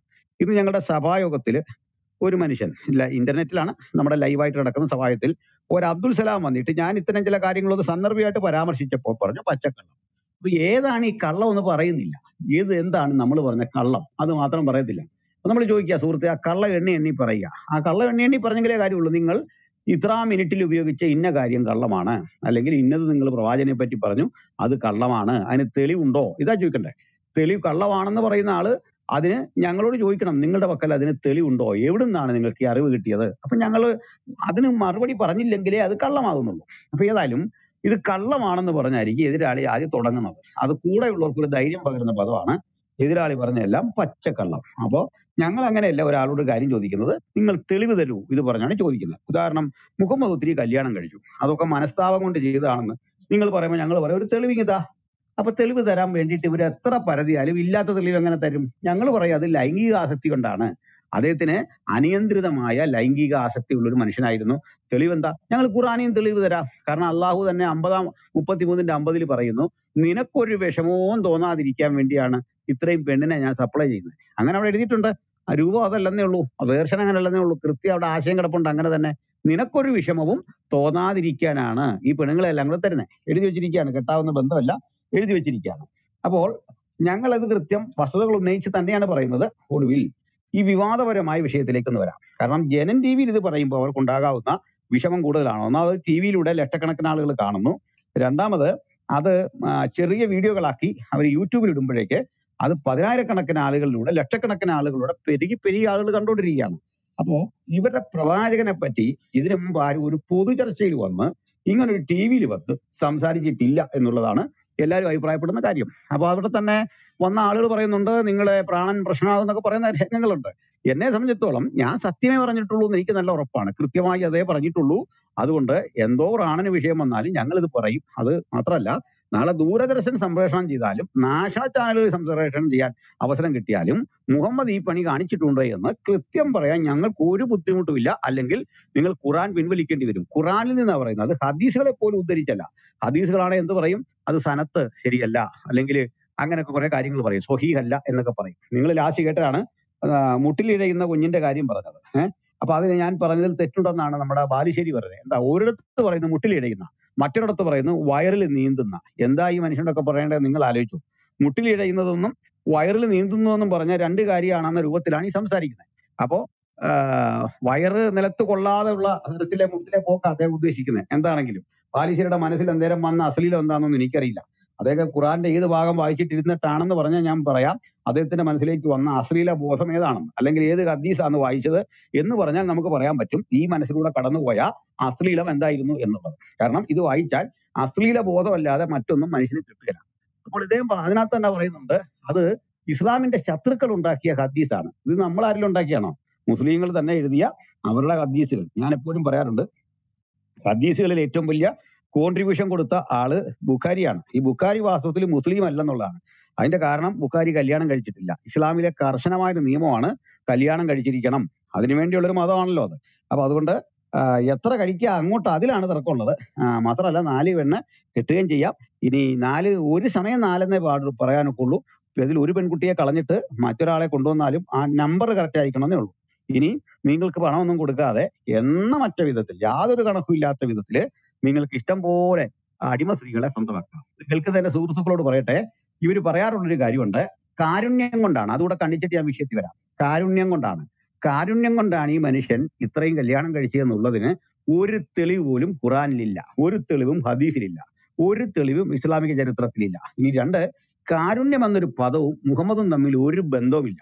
കാരണം അദ്ദേഹം കാരുണ്യത്തിന് കൊടുത്ത അർത്ഥം തന്നെ വാളെന്നാണ് എനിക്ക് തോന്നുന്നു. ബാലുശ്ശേരി അത് പറയുന്നുണ്ട്, തലയരിയുന്നതാണ് കാരുണ്യം. നമ്മളെ സംബന്ധിച്ചോളം കാരുണ്യം അതല്ലല്ലോ. ഇനിയും മാത്രമല്ല, ഈ വിധവമാരെന്ന് പറയുമ്പോൾ ഓർക്കണം, ഇവര് ജന്മനാ വിധവമാരായതൊന്നുമല്ല, അല്ലെങ്കിൽ ഭർത്താവ് ആക്സിഡന്റിൽ കൊല്ലപ്പെട്ടതോ അല്ലെങ്കിൽ മരണം ഷുഗർ വന്ന് മരിച്ചതോ ഒന്നുമല്ല. മറിച്ച് ഈ മുഹമ്മദിനേക്കാൾ നല്ല സ്റ്റാൻഡേർഡിൽ, നല്ല അറിവിലും പ്രാപ്തിയിലും സമ്പത്തിലും ജീവിച്ചിരുന്ന പ്രഭു കുടുംബങ്ങളുടെ ആണുങ്ങളെ കൊന്നു കളഞ്ഞിട്ട് അവരുടെ സ്ത്രീകളെ മുഴുവൻ സ്വന്തമാക്കി. അപ്പോ അപ്പനെ ആങ്ങളെയും അതുപോലെ ഭർത്താവിനെയും വെട്ടി കൊന്നു കളഞ്ഞിട്ട് ആ സ്ത്രീയോട് കാരുണ്യം തോന്നി എന്ന് പറഞ്ഞിട്ട് എന്നിട്ട് കല്യാണം കഴിച്ചു എന്ന് പറഞ്ഞപ്പോൾ നിങ്ങളൊന്ന് ആലോചിച്ച് നോക്കിയാൽ മതി. അപ്പനെ കൊല്ലുക, ആങ്ങളെ കൊല്ലുക, ഭർത്താവിനെ കൊല്ലുക, അവരുടെ കസിൻസിനെ എല്ലാം കൊന്നു. എന്നിട്ട് കാരുണ്യം ആരോട് തോന്നി? അവരുടെ ഭാര്യമാരോട് കാരുണ്യം തോന്നിയിട്ട് കല്യാണം കഴിച്ചു എന്നാണ് ഈ പറഞ്ഞു വരുന്നത്. ഇതൊക്കെ വിശ്വസിക്കാൻ മദ്രസയിൽ പഠിച്ചവർക്ക് കഴിഞ്ഞേക്കാം. പക്ഷേ സാധാരണ മനുഷ്യർക്ക് ഈ പൊട്ടത്തരം അങ്ങനെ വിശ്വസിക്കാനായിട്ട് സാധിക്കില്ല. കാരണം അങ്ങനെ ഒരു കരുണയുടെ ആവശ്യം എന്താ? കാരണം ഇയാൾ തന്നെ എല്ലാവരെയും വിധവയാക്കിയിട്ട് നല്ല നിലയിൽ കഴിഞ്ഞു പോയ സ്ത്രീകളെ വിധവമാരാക്കി വെട്ടിക്കൊന്നു, ഭർത്താവിനെ എല്ലാം ദാരുണമായി കൊന്നിട്ട് പ്രാണന് വേണ്ടി കെഞ്ചിയിട്ട് സമ്മതിക്കാതെ കൊന്നു കളഞ്ഞിട്ട് അതിലേറ്റവും കിരാതമാണ് സഫിയുടെ വിവാഹം. നമുക്കറിയാവുന്നതാണ്. സഫിയുടെ വിവാഹത്തിന്റെ അന്ന് കിനാനയെ കൊന്നു. കിനാനയുടെ തെറ്റെന്താണ്? അദ്ദേഹം ഒളിപ്പിച്ചു വെച്ച, സ്വന്തം അധ്വാനം കൊണ്ട് ഒളിപ്പിച്ചു വെച്ച അവരുടെ സമ്പത്ത് എവിടാന്ന് കാണിച്ചു കൊടുത്തില്ല. ഇതിന്റെ പേരിൽ അതിനീചമായി കൊലപ്പെടുത്തിയിട്ട് ഈ ഭർത്താവിന്റെയും അപ്പന്റെയും സഹോദരങ്ങളുടെയും ഒക്കെ കബന്ധങ്ങൾ കിടക്കുന്ന മണ്ണിലൂടെ നടന്നു വരിക. ഇവർ പലരും മരിച്ചിട്ടില്ല. കാരണം അവർ കിടന്ന് പ്രാണന് വേണ്ടി പിടയുമ്പോൾ അവരുടെ ശരീരങ്ങളിൽ നിന്നും ചുറ്റി വീഴുന്ന ചോര സൂര്യവെളിച്ചത്തിൽ ഇങ്ങനെ തിളങ്ങി നിൽക്കുന്ന ഘട്ടത്തിൽ അതിലൂടെ ചവിട്ടി വരികയാണ് ഈ സ്ത്രീകളും പാവപ്പെട്ട മനുഷ്യരും വരികയാണ്. ഏങ്ങലോടെ വരുന്ന ഘട്ടത്തില് അവരോട് കാരുണ്യം തോന്നി. കാരുണ്യത്തിന്റെ പ്രവാചകൻ എന്ന് പറയുമ്പോൾ നിങ്ങളൊന്ന് ആലോചിച്ച്, അവളെ കെട്ടിയിട്ട് ഇസ്ലാമിക നിയമമായ ഇദ്ദ ആചരിക്കാതെ 4 മാസവും 10 ദിവസവും എന്നുള്ള ആ വർജനം ആചരിക്കാതെ അന്ന് രാത്രി ആ സ്ത്രീയോടുകൂടെ ശയിച്ച ഒരു കാമാസക്തന്റെ ഉള്ളിലെ വൃത്തികെട്ട മോഹങ്ങളെ, അശ്ലീലപരമായ ബോധങ്ങളെ നിങ്ങളൊന്ന് ചിന്തിച്ചാൽ മതി. ബാലുശ്ശേരി പറയുന്നത് അന്നേരം അവർ തമ്മിൽ പ്രണയം തുടങ്ങിയതാണ്. ഭയങ്കര സംഭവമാണ്. കർത്താവിനെ കൊന്ന മനുഷ്യനോട് അന്നേ പ്രണയം തുടങ്ങി, അപ്പനെ കൊന്ന മനുഷ്യനോട് അന്നേ പ്രണയം തുടങ്ങി, ആ നിമിഷം തുടങ്ങിയെന്നാണ്. ഇവരൊക്കെ ഏത് ലോകത്താ ജീവിക്കുന്ന? ഏറ്റവും ഒടുവിൽ വിഖ്യാതമായ നമ്മുടെ സംഭവമുണ്ട്. അതായത് മാനവരിൽ മഹോന്നതനെ ഏറ്റവും മ്ലേച്ഛമായി, ഇതിൽ അദ്ദേഹം ചെയ്തതെല്ലാം മ്ലേച്ഛതയാണ്, അതിലെ ഏറ്റവും മ്ലേച്ഛത എന്ന് പറയാവുന്ന 2 കാര്യങ്ങളാണ് എന്റെ മനസ്സിലേക്ക് ഓടി വരുന്നത്. ഒന്ന്, ഒരു സ്ത്രീ നമ്മുടെ സൗത്ത് എന്ന് പറയുന്ന പൂന്തോട്ടം ഉണ്ടല്ലോ, സൗത്ത് എന്ന് പറയുന്ന തോട്ടത്തില് അവിടെ ജൈനിന്റെ പുത്രി എന്ന് പറയുന്ന പെൺകുട്ടി, ആ പെൺകുട്ടിയുടെ അടുത്ത് ചെന്ന് അവിടെ തോളിൽ കൈവെക്കാൻ ഇടുമ്പെട്ടു. അതിനു മുമ്പ് പറയാണ്, നീ നിന്റെ ശരീരം എനിക്ക് സമർപ്പിച്ചു കൊള്ളുക. ശരീരം സമർപ്പിക്കാൻ പറയുമ്പോൾ അവള് പറയുന്നത് ഒരു തെരുവ് തണ്ടി, ഒരു അങ്ങാടി പയ്യന് ഒരു പെൺകുട്ടി തന്റെ ശരീരം, ഒരു രാജകുമാരി തന്റെ ശരീരം ദാനം ചെയ്യുകയോ? ഞാൻ പറയും, ഇസ്ലാമിക ചരിത്രത്തിലെ ഏറ്റവും കരുത്തുറ്റ വനിതയാണ് അവര്. ഇത്തരം ചെറുത്ത് നിൽക്കാൻ കഴിയുന്ന പ്രാപ്തരായ 10 സ്ത്രീകളുണ്ടെങ്കിൽ ഇത്തരത്തിൽ മുഹമ്മദുമാരുണ്ടാകുമായിരുന്നില്ല. അവരെ ന്യായീകരിക്കുന്ന ഹാരിസ് മദനിമാരുണ്ടാകുമായിരുന്നില്ല. അദ്ദേഹത്തെ വെളുപ്പിക്കാൻ പാടുപെടുന്ന ഇസ്ലാമിന്റെ ഇന്നത്തെ ബുദ്ധിമുട്ട് ഉണ്ടാകുമായിരുന്നില്ല. ഇന്ന് ഞങ്ങളുടെ ചോദ്യങ്ങൾക്ക് മുമ്പിൽ പതറി വിഷമിച്ച് ഉത്തരം പറയേണ്ട പരിതസ്ഥിതി സംജാതമാകുമായിരുന്നില്ല. അത്തരം കുറെ സ്ത്രീകൾ ആയിഷയെ പോലുള്ള കൊച്ചു പെൺകുട്ടികൾ ചെറുക്കാൻ നോക്കിയിട്ടുണ്ട്, കളിയാക്കി വിട്ടിട്ടുണ്ട്, ട്രോൾ ചെയ്തിട്ടുണ്ട്. അങ്ങയുടെ നാഥൻ അങ്ങയുടെ ആഗ്രഹം സാധിച്ചു തരുന്നതിൽ ഉത്സുകനാണ് എന്നൊക്കെ പറയുന്ന രംഗങ്ങളുണ്ട്. ശരീരം തന്റെ ഒരു സ്ത്രീ തന്റെ ശരീരം ഒരു പുരുഷന് ദാനം ചെയ്യുക എന്നോർത്തിട്ട് ആത്മരോഷം കൊള്ളുന്ന ആയിഷയെ പോലെയുള്ള ദുർബല ചെറുത്തീർപ്പുണ്ട്. പക്ഷെ ആയിഷയും പാപമാണ്. ആയിഷയും പുരുഷാധിപത്യത്തിന്റെയും വ്യാജ പ്രവാചകത്വത്തിന്റെയും ഇരയാണ്. പൈശാചികമായ പുരുഷ കേന്ദ്രീകൃതമായ ലൈംഗിക ആസക്തിയുടെ ദുർബലയായ ഇരയാണ് ആയിഷ. അത് പറയാതിരിക്കാൻ തരമില്ല. അതുകൊണ്ട് ഞാനൊന്ന് പറയാം, ഇസ്ലാമിലെ ഒരു സ്ത്രീയോടും അവരനുഭവിച്ച വ്യഥകളെ കുറിച്ചൊക്കെയുള്ള കൃത്യമായ ബോധ്യമുള്ള ഞങ്ങൾക്ക് യാതൊരു വിധത്തിലുള്ള പരിഭവങ്ങളും പ്രതിഷേധങ്ങളും ഇല്ല, സഹതാപം മാത്രമാണ്. ഇന്നും ഞങ്ങൾക്കൊരു ഇസ്ലാമിക സ്ത്രീയോടും പുരുഷനോടും സഹതാപമാണ്. അവരെ ന്യായീകരിക്കാൻ, മുഹമ്മദിന്റെ വൃത്തികേടുകളെ ന്യായീകരിക്കാൻ, മ്ലേച്ഛതകളെ ന്യായീകരിക്കാൻ പൊതുരംഗത്ത് വരുന്ന മദനിമാരോട് ഞങ്ങൾക്ക് സഹതാപം മാത്രമാണ്. കാരണം ദുർഗന്ധമായി കിടക്കുന്ന ഒരു കാര്യത്തെ സുഗന്ധമാണ് എന്ന് നിങ്ങൾ പറയുമ്പോൾ ഇദ്ദേഹം ചെയ്തു വെച്ച പ്രവൃത്തികളെ 1, 2 എന്ന് എണ്ണി പറഞ്ഞാല് 100 കണക്കിന് വൃത്തികേടുകൾ ഈ നിൽക്കുന്ന നിൽപ്പിൽ പറയാനായിട്ട് പറ്റും. ഇനി വിഖ്യാതമായ സംഭവം ഉണ്ടല്ലോ, ഖുർആനിൽ രേഖപ്പെടുത്തിയ സംഭവം, ജെയിനിന്റെ പൂന്തോട്ടമൊക്കെ പോകട്ടെ, അല്ലെങ്കിൽ ആ നടന്ന സംഭവങ്ങളൊക്കെ പോകട്ടെ, നമുക്ക് നേരെ ഇതിലേക്ക് തന്നെ കിടക്കാം. എന്താണ് അൽ അഹ്സാബ്? സംഘടിത കക്ഷികൾ ഈ പറയുന്ന കാര്യം എന്താ? 33 സംഘടിത കക്ഷിക്കകത്ത് കൃത്യം 37, 36, 37 തന്നെ പറയുന്നുണ്ട്. എന്താണ്? തന്റെ വളർത്തുമകനായ സെയ്ദ് ഇവിടെ പഠിക്കേണ്ട കാര്യമാണ്. അതാണ് വളർത്തുമകനെ ഞാന് സ്വന്തം മകൻ എന്ന് പറഞ്ഞു എന്നുള്ളതാണ്. അത് നമ്മൾ കേവലമായ സാങ്കേതിക അർത്ഥത്തിലൊന്നും വിശദീകരിക്കണ്ട. നമുക്ക് അമാനി മൗലവിയുടെയോ അല്ലെങ്കിൽ കൂറ്റനാടിന്റെയോ ഇവരുടെ ഏതെങ്കിലും അല്ലെങ്കിൽ മൗദൂദിയുടെയോ ഒക്കെ ഇതെടുക്കുക, അവരുടെയൊക്കെ കമന്ററികൾ എടുക്കുക. ഈ കമന്ററികളിലെല്ലാം ഒരു കാര്യം പറയുന്നുണ്ട്, എല്ലാവരും ഒരുപോലെ. അക്കാലത്ത് ഈ ജാഹിലിയന്മാരുടെ ഇടയിൽ, ജാഹിലിയൻ എന്ന് പറഞ്ഞാൽ ഇവർ ആശയവെച്ച് തെറി പറയുന്നുള്ളൊരു പദമാണ്.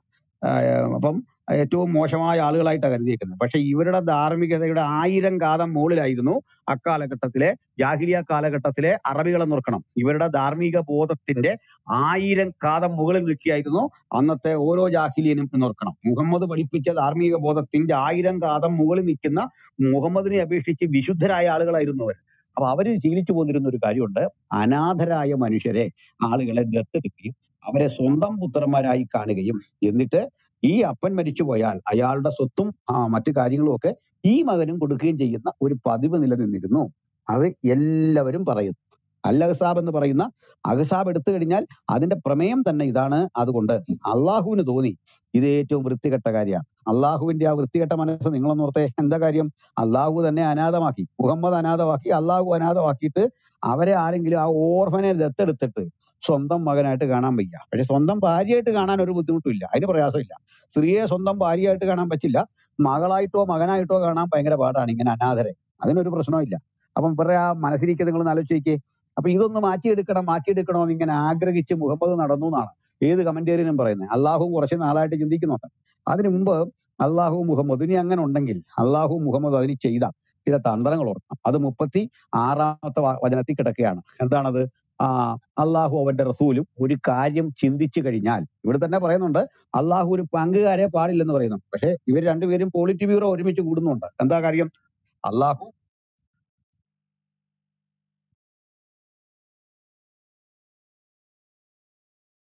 ഇപ്പൊ കേൾക്കാം. അള്ളാഹുവും അവരുടെ പ്രവാചകനും ഒരു കാര്യം ചിന്തിച്ചു കഴിഞ്ഞാൽ അത് മാറ്റിമറിക്കാൻ മറ്റാർക്കും സാധിക്കില്ല എന്ന് പറയുന്ന ഭാഗമുണ്ട്. അപ്പൊ അള്ളാഹുവും അതിന് പങ്കുകാരെ പാടില്ലെന്നാണ് പറയുന്നത്. പക്ഷെ ഇവിടെ അള്ളാഹുവിന് കൃത്യം പങ്കുകാരനായിട്ട് മാറുക. രണ്ടുപേരും ഒരുമിച്ച് കൂടിയിരുന്ന് ആലോചിക്കുക. അതെന്താ? ഒരു പ്രപഞ്ചനാഥൻ ഒരു മനുഷ്യനുമായിട്ട് ആലോചിച്ചാണോ ഒരു കാര്യം ചെയ്യുന്നത്? നിങ്ങളൊന്ന് ആലോചിച്ചേ. അപ്പോ അത് മറ്റൊരു വിഷയം. ഏതായാലും അങ്ങനെ ആലോചിച്ച് ഇഷ്ടമില്ലാതിരുന്നിട്ടും വളർത്തുമകനായ സയ്യിദ്, അതായത് ഖദീജയുടെ അടിമയായിരുന്നു. അത് പിന്നെ സ്വാഭാവികമായിട്ട് ഖദീജ മരിച്ചപ്പോ ആ മുതല് ഇദ്ദേഹത്തിന്റെ കയ്യിൽ കിട്ടി. അദ്ദേഹം അത് തന്റെ മുറപ്പെണ്ണായ സൈനബിന് വിവാഹം കഴിച്ചു കൊടുക്കുന്നു. സൈനബിനും താല്പര്യമില്ല, ഇദ്ദേഹത്തിനും താല്പര്യമില്ല. അങ്ങനെ ഇരിക്കുന്ന വേളയിൽ കല്യാണം കഴിപ്പിച്ചു, നിർബന്ധത്തിന് വഴങ്ങി കല്യാണം കഴിപ്പിച്ചു. ആ കല്യാണം, വിവാഹബന്ധം 1 വർഷം നീണ്ടു നിൽക്കുന്നില്ല. ഒടുക്കം ഇദ്ദേഹത്തിന്റെ വീട് സന്ദർശിച്ച നമ്മുടെ മുഹമ്മദ് അവിടെ ചെല്ലുമ്പോൾ തബരി 8:4 അത് കേൾക്കുമ്പോഴേ കുട്ടികൾ ചിരിക്കും. ഇവിടെയൊക്കെ തബരി 8:4 എന്ന് പറഞ്ഞാൽ അപ്പോഴേ ചിരി വരികയാണ്. തബരി ഒരു ഹിസ്റ്റോറിയനാണ്, വല്ലതും ചോദിക്കാറുണ്ട്. ഇസ്ലാമിക ചരിത്ര നിർമ്മിതിയിലെ ഏറ്റവും പേരുള്ള ഒരു വ്യക്തിത്വത്തിന്റെ പേരാണ് തബരി. അപ്പോ തബരി 8:4 എഴുതി വെച്ചിരിക്കുകയാണ്. പ്രോഫറ്റ് ഒരു ദിവസം അവിടെ ചെല്ലുമ്പോൾ ഈ സ്ത്രീയെ അവരുടെ മുറിയിലായിരുന്നു. അപ്പോൾ ഒരു കർട്ടൻ ആ മുറിയെയും പുറം വശത്തെയും തമ്മിൽ വേർതിരിച്ചിരുന്നു. പെട്ടെന്നടിച്ചൊരു കാറ്റുകൊണ്ട് ഈ കർട്ടൻ നീങ്ങുകയും ഈ പ്രവാചകൻ ഇവരെ അർത്ഥനഗ്നയായി കണ്ടു. അവര് അടിവസ്ത്രം മാത്രം ധരിച്ചു നിൽക്കുന്ന രംഗം കണ്ട് കാമാസക്തനായി. അവിടെ നിന്ന് സാധാരണഗതിയിൽ നമ്മുടെ മത്തായിയുടെ സുവിശേഷം 19:1 മുതൽ 7 വരെയുള്ള ഭാഗങ്ങൾ പരിശോധിച്ചാൽ അങ്ങനെ ഒരു സ്ത്രീയെ ഒരു മനുഷ്യൻ കണ്ടാൽ അവൻ ഹൃദയം കൊണ്ട് തെറ്റ് ചെയ്തു എന്ന് തന്നെയാണ് വചനം പറയുന്നത്. അതിന് വിപരീതമായിട്ട് സംഭവിക്കുന്നത്, തനിക്ക് ഇങ്ങനെ ഒരു കാമബോധം തന്ന, ഈ സ്ത്രീയെ കുറിച്ച് വലിയ താല്പര്യം തന്ന അള്ളാഹുവിന് സ്തുതി, മഹത്വം, മനുഷ്യന്റെ മനസ്സുകളെ മാറ്റുന്ന അള്ളാഹുവിന് സ്തുതി, ഇതാണ് പറഞ്ഞു വെക്കുന്നത്. ഇവിടെ തന്നെ കാണുന്നുണ്ട് അധർമ്മത്തിന്റെ ഏറ്റവും കൊടിയ പാപത്തിന്റെ നികൃഷ്ടമായ വാക്കുകളാണ് ഈ കേൾക്കുന്നത്. ഏതായാലും അതിനുശേഷം സയ്യിദ് വരുന്നു, കാര്യങ്ങളെല്ലാം അറിയുന്നു, മുഹമ്മദ് എന്റെ താല്പര്യം മനസ്സിലാക്കുന്നു. ഒടുക്കം ഈ പെൺകുട്ടി ഉപേക്ഷിക്കപ്പെടുന്നു, അവിടുന്ന് മൊഴിയൊല്ലപ്പെടുന്നു. ആ സ്ത്രീയെ മുഹമ്മദ് കല്യാണം കഴിക്കുന്നു. അപ്പൊ നമ്മൾ പറഞ്ഞു വരുന്ന കാര്യം, നമ്മളോട് ഇവര് പറയുന്ന ആദ്യം പറയാം, ഇത് സ്വന്തം മകനല്ല, മറിച്ച് വളർത്തുമകന്റെ ഭാര്യയാണ്. പക്ഷെ ഞങ്ങൾ പറയുന്നു സ്വന്തം മകനാണ്. ഇസ്ലാമിന്റെ രീതി അനുസരിച്ച് സ്വന്തം മകനാ. എന്താ പറയാൻ കാരണം, നിങ്ങളുടെ ഏത് കിതാബ് എടുത്താലും അവിടെ പറയുന്നുണ്ട് അക്കാലത്ത് അഡോപ്റ്റഡ് ആയിട്ടുള്ള അല്ലെങ്കിൽ ദത്തെടുക്കുന്ന മക്കളെ സ്വന്തം മക്കളായി കാണുന്ന ഒരു പതിവ് ഉണ്ടായിരുന്നു. ആ പതിവ് ലംഘിക്കാൻ പോവാണ്. ലംഘിച്ച് കഴിഞ്ഞാൽ പിന്നെ നിങ്ങൾ പറയുന്നത് ശരിയാ. അതായത് ഈ സംഭവത്തോടു കൂടിയാണ് ഇത് മാറുന്നതെന്നാണ് ഇസ്ലാമിക രീതി. അതായത് ഇനിമേല് ഇങ്ങനെ വന്നാൽ, അതായത് സ്വന്തം മരുമക്കളെ, അതായത് ഇപ്പൊ ഞങ്ങൾ സ്വന്തം തന്നെ പറയാം. അതിന്റെ കാരണം എന്താന്ന് വെച്ചാല്, അന്ന് നിലവിലിരുന്ന നിയമം അനുസരിച്ച് ഇങ്ങനെ ദത്തെടുക്കുന്ന ഏതൊരു മകനെയും സ്വന്തം മകനായി കാണുന്ന പ്രവണത ഉണ്ടായിരുന്ന വേളയിൽ, അതായത് നിയമം നിലനിന്നിരുന്ന വേളയിൽ, വ്യവസ്ഥ നിലനിന്നിരുന്ന വേളയിലാണ് ഇവളെ സ്വന്തമാക്കുന്നതെങ്കിൽ അത് സ്വന്തം മകനാ. സംശയം എന്താ? ഞങ്ങൾ പറയുന്നതല്ലല്ലോ, നിങ്ങളുടെ കിതാബിൽ പറയുന്നതാണ് സ്വന്തം മകൻ തന്നെയാ. എന്നാൽ മറ്റൊരാൾ ഇതിന് ശേഷം ചെയ്തെങ്കിൽ ഇസ്ലാമിക രീതി അനുസരിച്ച് തെറ്റാണെന്ന് പറയാം. പക്ഷെ ഇപ്പോൾ ഈ പറയുന്ന അനുസരിച്ച് ബാക്കിയുള്ള ലോക മനുഷ്യർ മുഴുവൻ, ഇസ്ലാമിന്റെ ചിന്ത ഇനി എന്തുമാകട്ടെ, ഖുറൈശികൾ എങ്ങനെ കരുതുന്നു സ്വന്തം മകനായിട്ട്, ഞങ്ങൾ എങ്ങനെ കരുതുന്നു സ്വന്തം മകനായിട്ട്, പരിഷ്കൃത ബോധമുള്ള സകല മനുഷ്യരും എങ്ങനെ കരുതുന്നു സ്വന്തം മകനായിട്ട്. ഇന്നിപ്പം ഞാനും നിങ്ങളും ഒരു കുഞ്ഞിനെ ദത്തെടുത്താല് ആ കുഞ്ഞിനെ ഞാനാണ് വളർത്തുന്നെങ്കിൽ എൻ്റെ സ്വന്തം മകനായിട്ടാണ് ഞാൻ വളർത്തുന്നത്. ഞങ്ങളുടെ ബോധ്യത്തിലാണ് പറയുന്നത്. നിങ്ങൾക്ക് ആ ബോധമില്ലാതെ പോയതിൽ ഞങ്ങൾക്ക് യാതൊരു ദുഃഖവും ഇല്ല. ഇത്രയും നിങ്ങൾ പറഞ്ഞുള്ളല്ലോ എന്ന് എനിക്ക് തോന്നുള്ളൂ. ഏതായാലും സ്വന്തം മകൻ എന്ന് പറയുമ്പോൾ രക്തത്തിൽ പിറന്ന മകനായിരിക്കണമെന്ന നിങ്ങളുടെ ശാഠ്യം ബയോളജിക്കലി യാതൊരു തെറ്റുള്ള കാര്യമല്ല, നമ്മൾ അത് സമ്മതിക്കുന്നു. പക്ഷെങ്കില് ജാഹിലിയ കാലഘട്ടത്തിലെ മാന്യന്മാരായ മനുഷ്യരും ലോക സമൂഹവും ദത്തുമക്കളെ സ്വന്തം മക്കളായിട്ടാണ് കാണുന്നത്. അത് കാണുന്നതിൽ എന്തോ കുഴപ്പമുണ്ടെന്ന് തോന്നിയ രണ്ടുപേരേ ഉള്ളൂ, ഒന്ന് അള്ളാഹുവും രണ്ട് മുഹമ്മദും. എന്നാലും ഈ സംഭവം നടക്കുമ്പോ സ്വന്തം മകനാ. സംഭവം നടക്കുന്ന ഘട്ടത്തില് എന്ന് മുതലാണ് ഈ സംഭവത്തിന് ആ നിയമം പ്രാബല്യത്തിൽ വരുന്നതെന്ന് ചോദിച്ചാൽ, ഈ എസ്റ്റാബ്ലിഷ്മെന്റിന് ശേഷം, ഈ ആയത്ത് പിറന്ന ശേഷം സംഭവിച്ചെങ്കിൽ കുഴപ്പമില്ല. മറിച്ച് സംഭവിക്കുന്ന അങ്ങനല്ല. അള്ളാഹു ഒക്കെ നേരത്തെ തീരുമാനിച്ചിട്ടുണ്ട്. ഇനിമേൽ എന്ന് പറഞ്ഞു കഴിഞ്ഞാൽ കുഴപ്പമില്ല. ചുരുക്കത്തില് ഇത് സ്വന്തം പുത്രൻ തന്നെയാണ്. ആ വാദത്തിൽ ഞങ്ങൾ ഉറച്ചു നിൽക്കുന്നു. മുഹമ്മദ് ഈസ അതിൽ പറയുന്ന ഒരു കാര്യം കൂടെ പറഞ്ഞാൽ നിർത്തിക്കൊള്ളാം. എന്താ ഈസ പറഞ്ഞത്? പരിശുദ്ധാത്മാവിൽ അതിൽ കൊടുത്തോണം കള്ളം പറയുന്നു.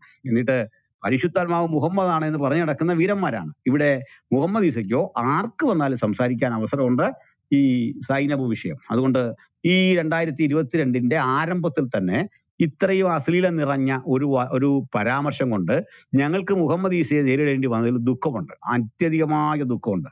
അത് ഞങ്ങൾക്ക് മാത്രമല്ല, ഈസയ്ക്കും ദുഃഖമുണ്ട്. നിങ്ങളെല്ലാം ഇന്ന് ദുഃഖിതരും വേദനിച്ചും കഴിയുക. അതിന്റെ കാരണം എന്താ? നിങ്ങൾ പഠിക്കുക. നിങ്ങൾ ഈ ചുമന്നുകൊണ്ട് നടന്നത് അത്രന്ന് കരുതി ചുമന്നുകൊണ്ട് നടന്ന സാധനം അത്രല്ല. അത് ഏറ്റവും മാലിന്യമാണ്. ഏറ്റവും വിശേഷപ്പെട്ടതെന്ന് കരുതി നിങ്ങൾ കൊണ്ടു നടന്നിരുന്നത് ഏറ്റവും മലിന വസ്തുവാണ്, ആർക്കും കൊള്ളരുതാത്തൊരു വസ്തുവാണ്. അത് തിരിച്ചറിഞ്ഞ നാൾ മുതൽ നല്ലതാണെന്ന് നിങ്ങൾ പറഞ്ഞും പോയി. ഇനി നിങ്ങൾക്ക് പിൻവലിയാൻ വയ്യ. അപകർഷതാബോധം വിട് ഈസ, അതെല്ലാം കളയാ ഈസ. അക്ബർ സാഹിബ് ഇത് കള, ഈ വൃത്തികേടുകൾ കള, ഈ അശ്ലീലങ്ങളെ കള. മനുഷ്യ സമൂഹത്തിനൊരു ഗുണവും ചെയ്യാത്ത കോടിക്കണക്കിന് മനുഷ്യന്റെ രക്തം അകാരണമായി ചിന്തിച്ച, വല്ലവന്റെ അധ്വാനവും മുതലും ഒക്കെ വെട്ടിപ്പിടിച്ച, വല്ലവന്റെയും ഭാര്യയെ സ്വന്തമാക്കാൻ പാകത്തിനുള്ള ഇത്തരം അതിരതി സങ്കല്പങ്ങളെ, അമിതാസക്തി സങ്കല്പങ്ങളെ മനുഷ്യരാശിക്ക് പ്രദാനം ചെയ്യുന്ന, സ്വർഗം കിട്ടാൻ വേണ്ടി ഒരുത്തന്റെ തലയെറുത്ത് മാറ്റിയാൽ സ്വർഗത്തിൽ ഹൂരുവാരെ കൊടുക്കുമെന്ന് പഠിപ്പിക്കുന്ന, കള്ളുകട സ്വർഗത്തിലുണ്ടെന്ന് പഠിപ്പിക്കുന്ന, മദ്യമൊഴുകുന്ന നദികളുണ്ടെന്ന് പഠിപ്പിക്കുന്ന, ഇത്രയും വൃത്തിഹീനമായ ലോകചരിത്രം ഇതുവരെ കണ്ടിട്ടില്ലാത്ത, സമാനതകളില്ലാത്ത ഇത്തരം അശ്ലീലങ്ങളെ ഏറ്റവും പവിത്രമാക്കി ചിത്രീകരിക്കുകയും വെട്ടി തലയെറുത്തു കൊന്നും മനുഷ്യരാശിയെ സമാനതകളില്ലാത്ത കുറ്റകൃത്യങ്ങളിലൂടെ ഉന്മൂലനം നടത്തുന്ന സിദ്ധാന്തത്തിന് സമാധാനം എന്ന് പേർ പറഞ്ഞു അനാവശ്യത്തിന് ആവശ്യമെന്ന് പേര് പറയുക, അശ്ലീലത്തെ പരിശുദ്ധം എന്ന് വിളിക്കുക, പിന്നെ കൊന്നൊടുക്കിയിട്ട് അത് സമാധാനമാണെന്ന് പറയുക. ചുരുക്കത്തിൽ നിങ്ങളൊരു പുതിയ നിഘണ്ടു ഉണ്ടാക്കേണ്ടി വരുന്നു. ഈ സങ്കല്പങ്ങളിൽ നിന്ന് മാറിക്കൊണ്ട് ഞങ്ങൾ ഈ പ്രഥമ ദിവസം തന്നെ ഒരു കാര്യം ഇങ്ങനെ ഉറപ്പിച്ചു പറയുന്നു: നിങ്ങൾ പറയുന്ന ആശയഗതികളും ഞങ്ങളുടെ വിശുദ്ധ തിരുവെഴുത്തും തമ്മിൽ ഒരിക്കലും തുലനമില്ല. ഞങ്ങൾ അവതരിപ്പിക്കുന്ന ഞങ്ങളുടെ കർത്താവായ യേശുക്രിസ്തുവിന്റെ മഹനീയതയ്ക്ക് മുമ്പിൽ ഒരു വിധത്തിലും ചർച്ച ചെയ്യാൻ പോലും കൊള്ളരുതാത്ത ഇത്തരം അശ്ലീലങ്ങളെ മേലിൽ ഞങ്ങളുടെ പരിസരത്ത് നിങ്ങൾ കൊണ്ടുവന്നാൽ ഇത്തരം അപകടങ്ങൾ നിങ്ങളെ കാത്തിരിക്കുന്നു എന്ന് മാത്രം ഞാൻ സൂചിപ്പിക്കുന്നു. പവിത്ര, നിർമ്മലൻ, നിർദോഷൻ, പാപികളോട് വേറിട്ടവൻ, സ്വർഗത്തെക്കാൾ ഉന്നതനായ ദൈവപുത്രനെ ഈ വചനം കേൾക്കുന്നവരുടെ മുമ്പിൽ ഉയർത്തിക്കാട്ടിക്കൊണ്ട് ഞങ്ങൾ പറയുന്നു: ഇവനൊപ്പം പറയാൻ ഒരാളുമില്ല, ഇവനെപ്പോൾ ആരാധ്യൻ ആരുമില്ല.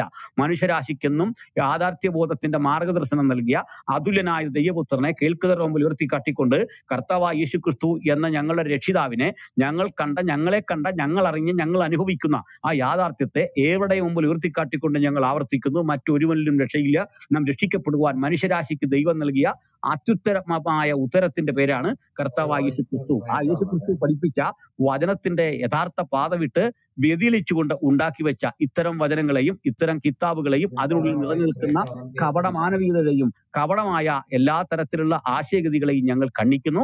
ഈ പ്രവണത ഞങ്ങൾ തുടർന്നുകൊണ്ടേയിരിക്കും. അതുകൊണ്ട് ഇത് കേട്ട നിങ്ങൾക്ക് ഏവർക്കും ഈ വിഷയത്തെ സംബന്ധിച്ച് സംവാദിക്കാനുണ്ടെങ്കിൽ അവസരങ്ങളെ നൽകിക്കൊണ്ട് തൽക്കാലം നിർത്തുന്നു.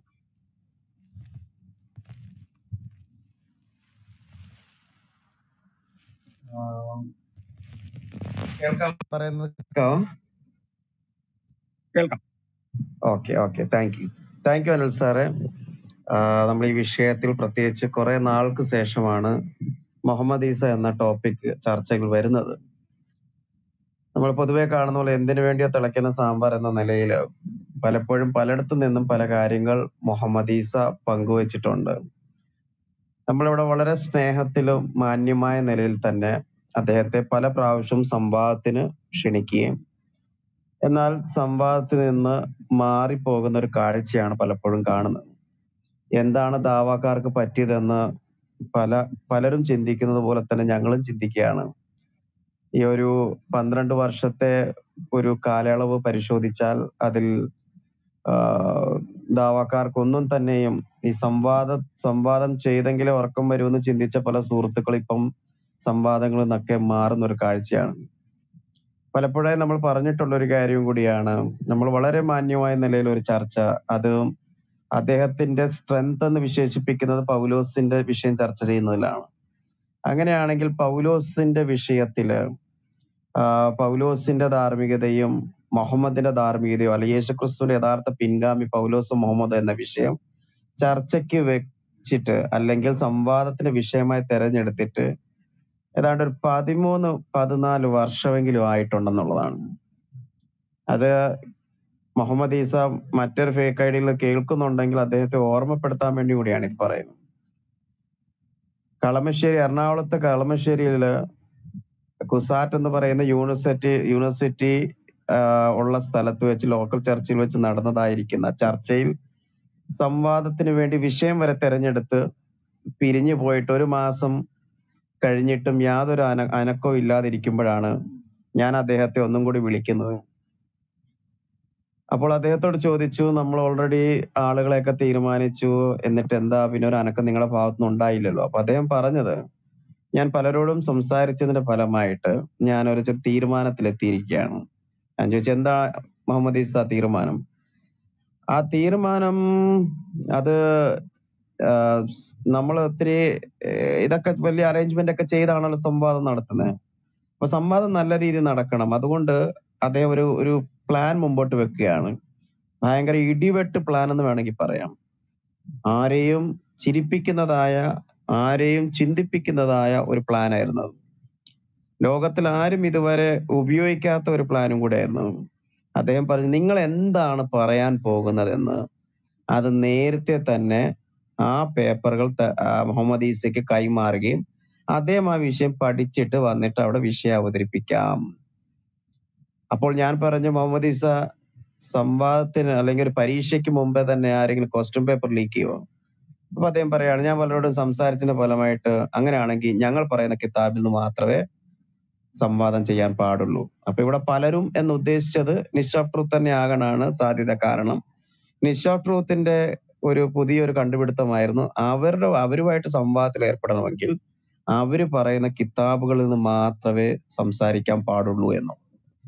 അപ്പോൾ ഇങ്ങനെ ഒരു സാഹചര്യത്തിൽ ഏതാണ്ട് ഞാൻ പറഞ്ഞല്ലോ 12, 13, 14 വർഷത്തോളം ഈ സംവാദ വിഷയം മുടങ്ങിക്കിടക്കുകയാണ്.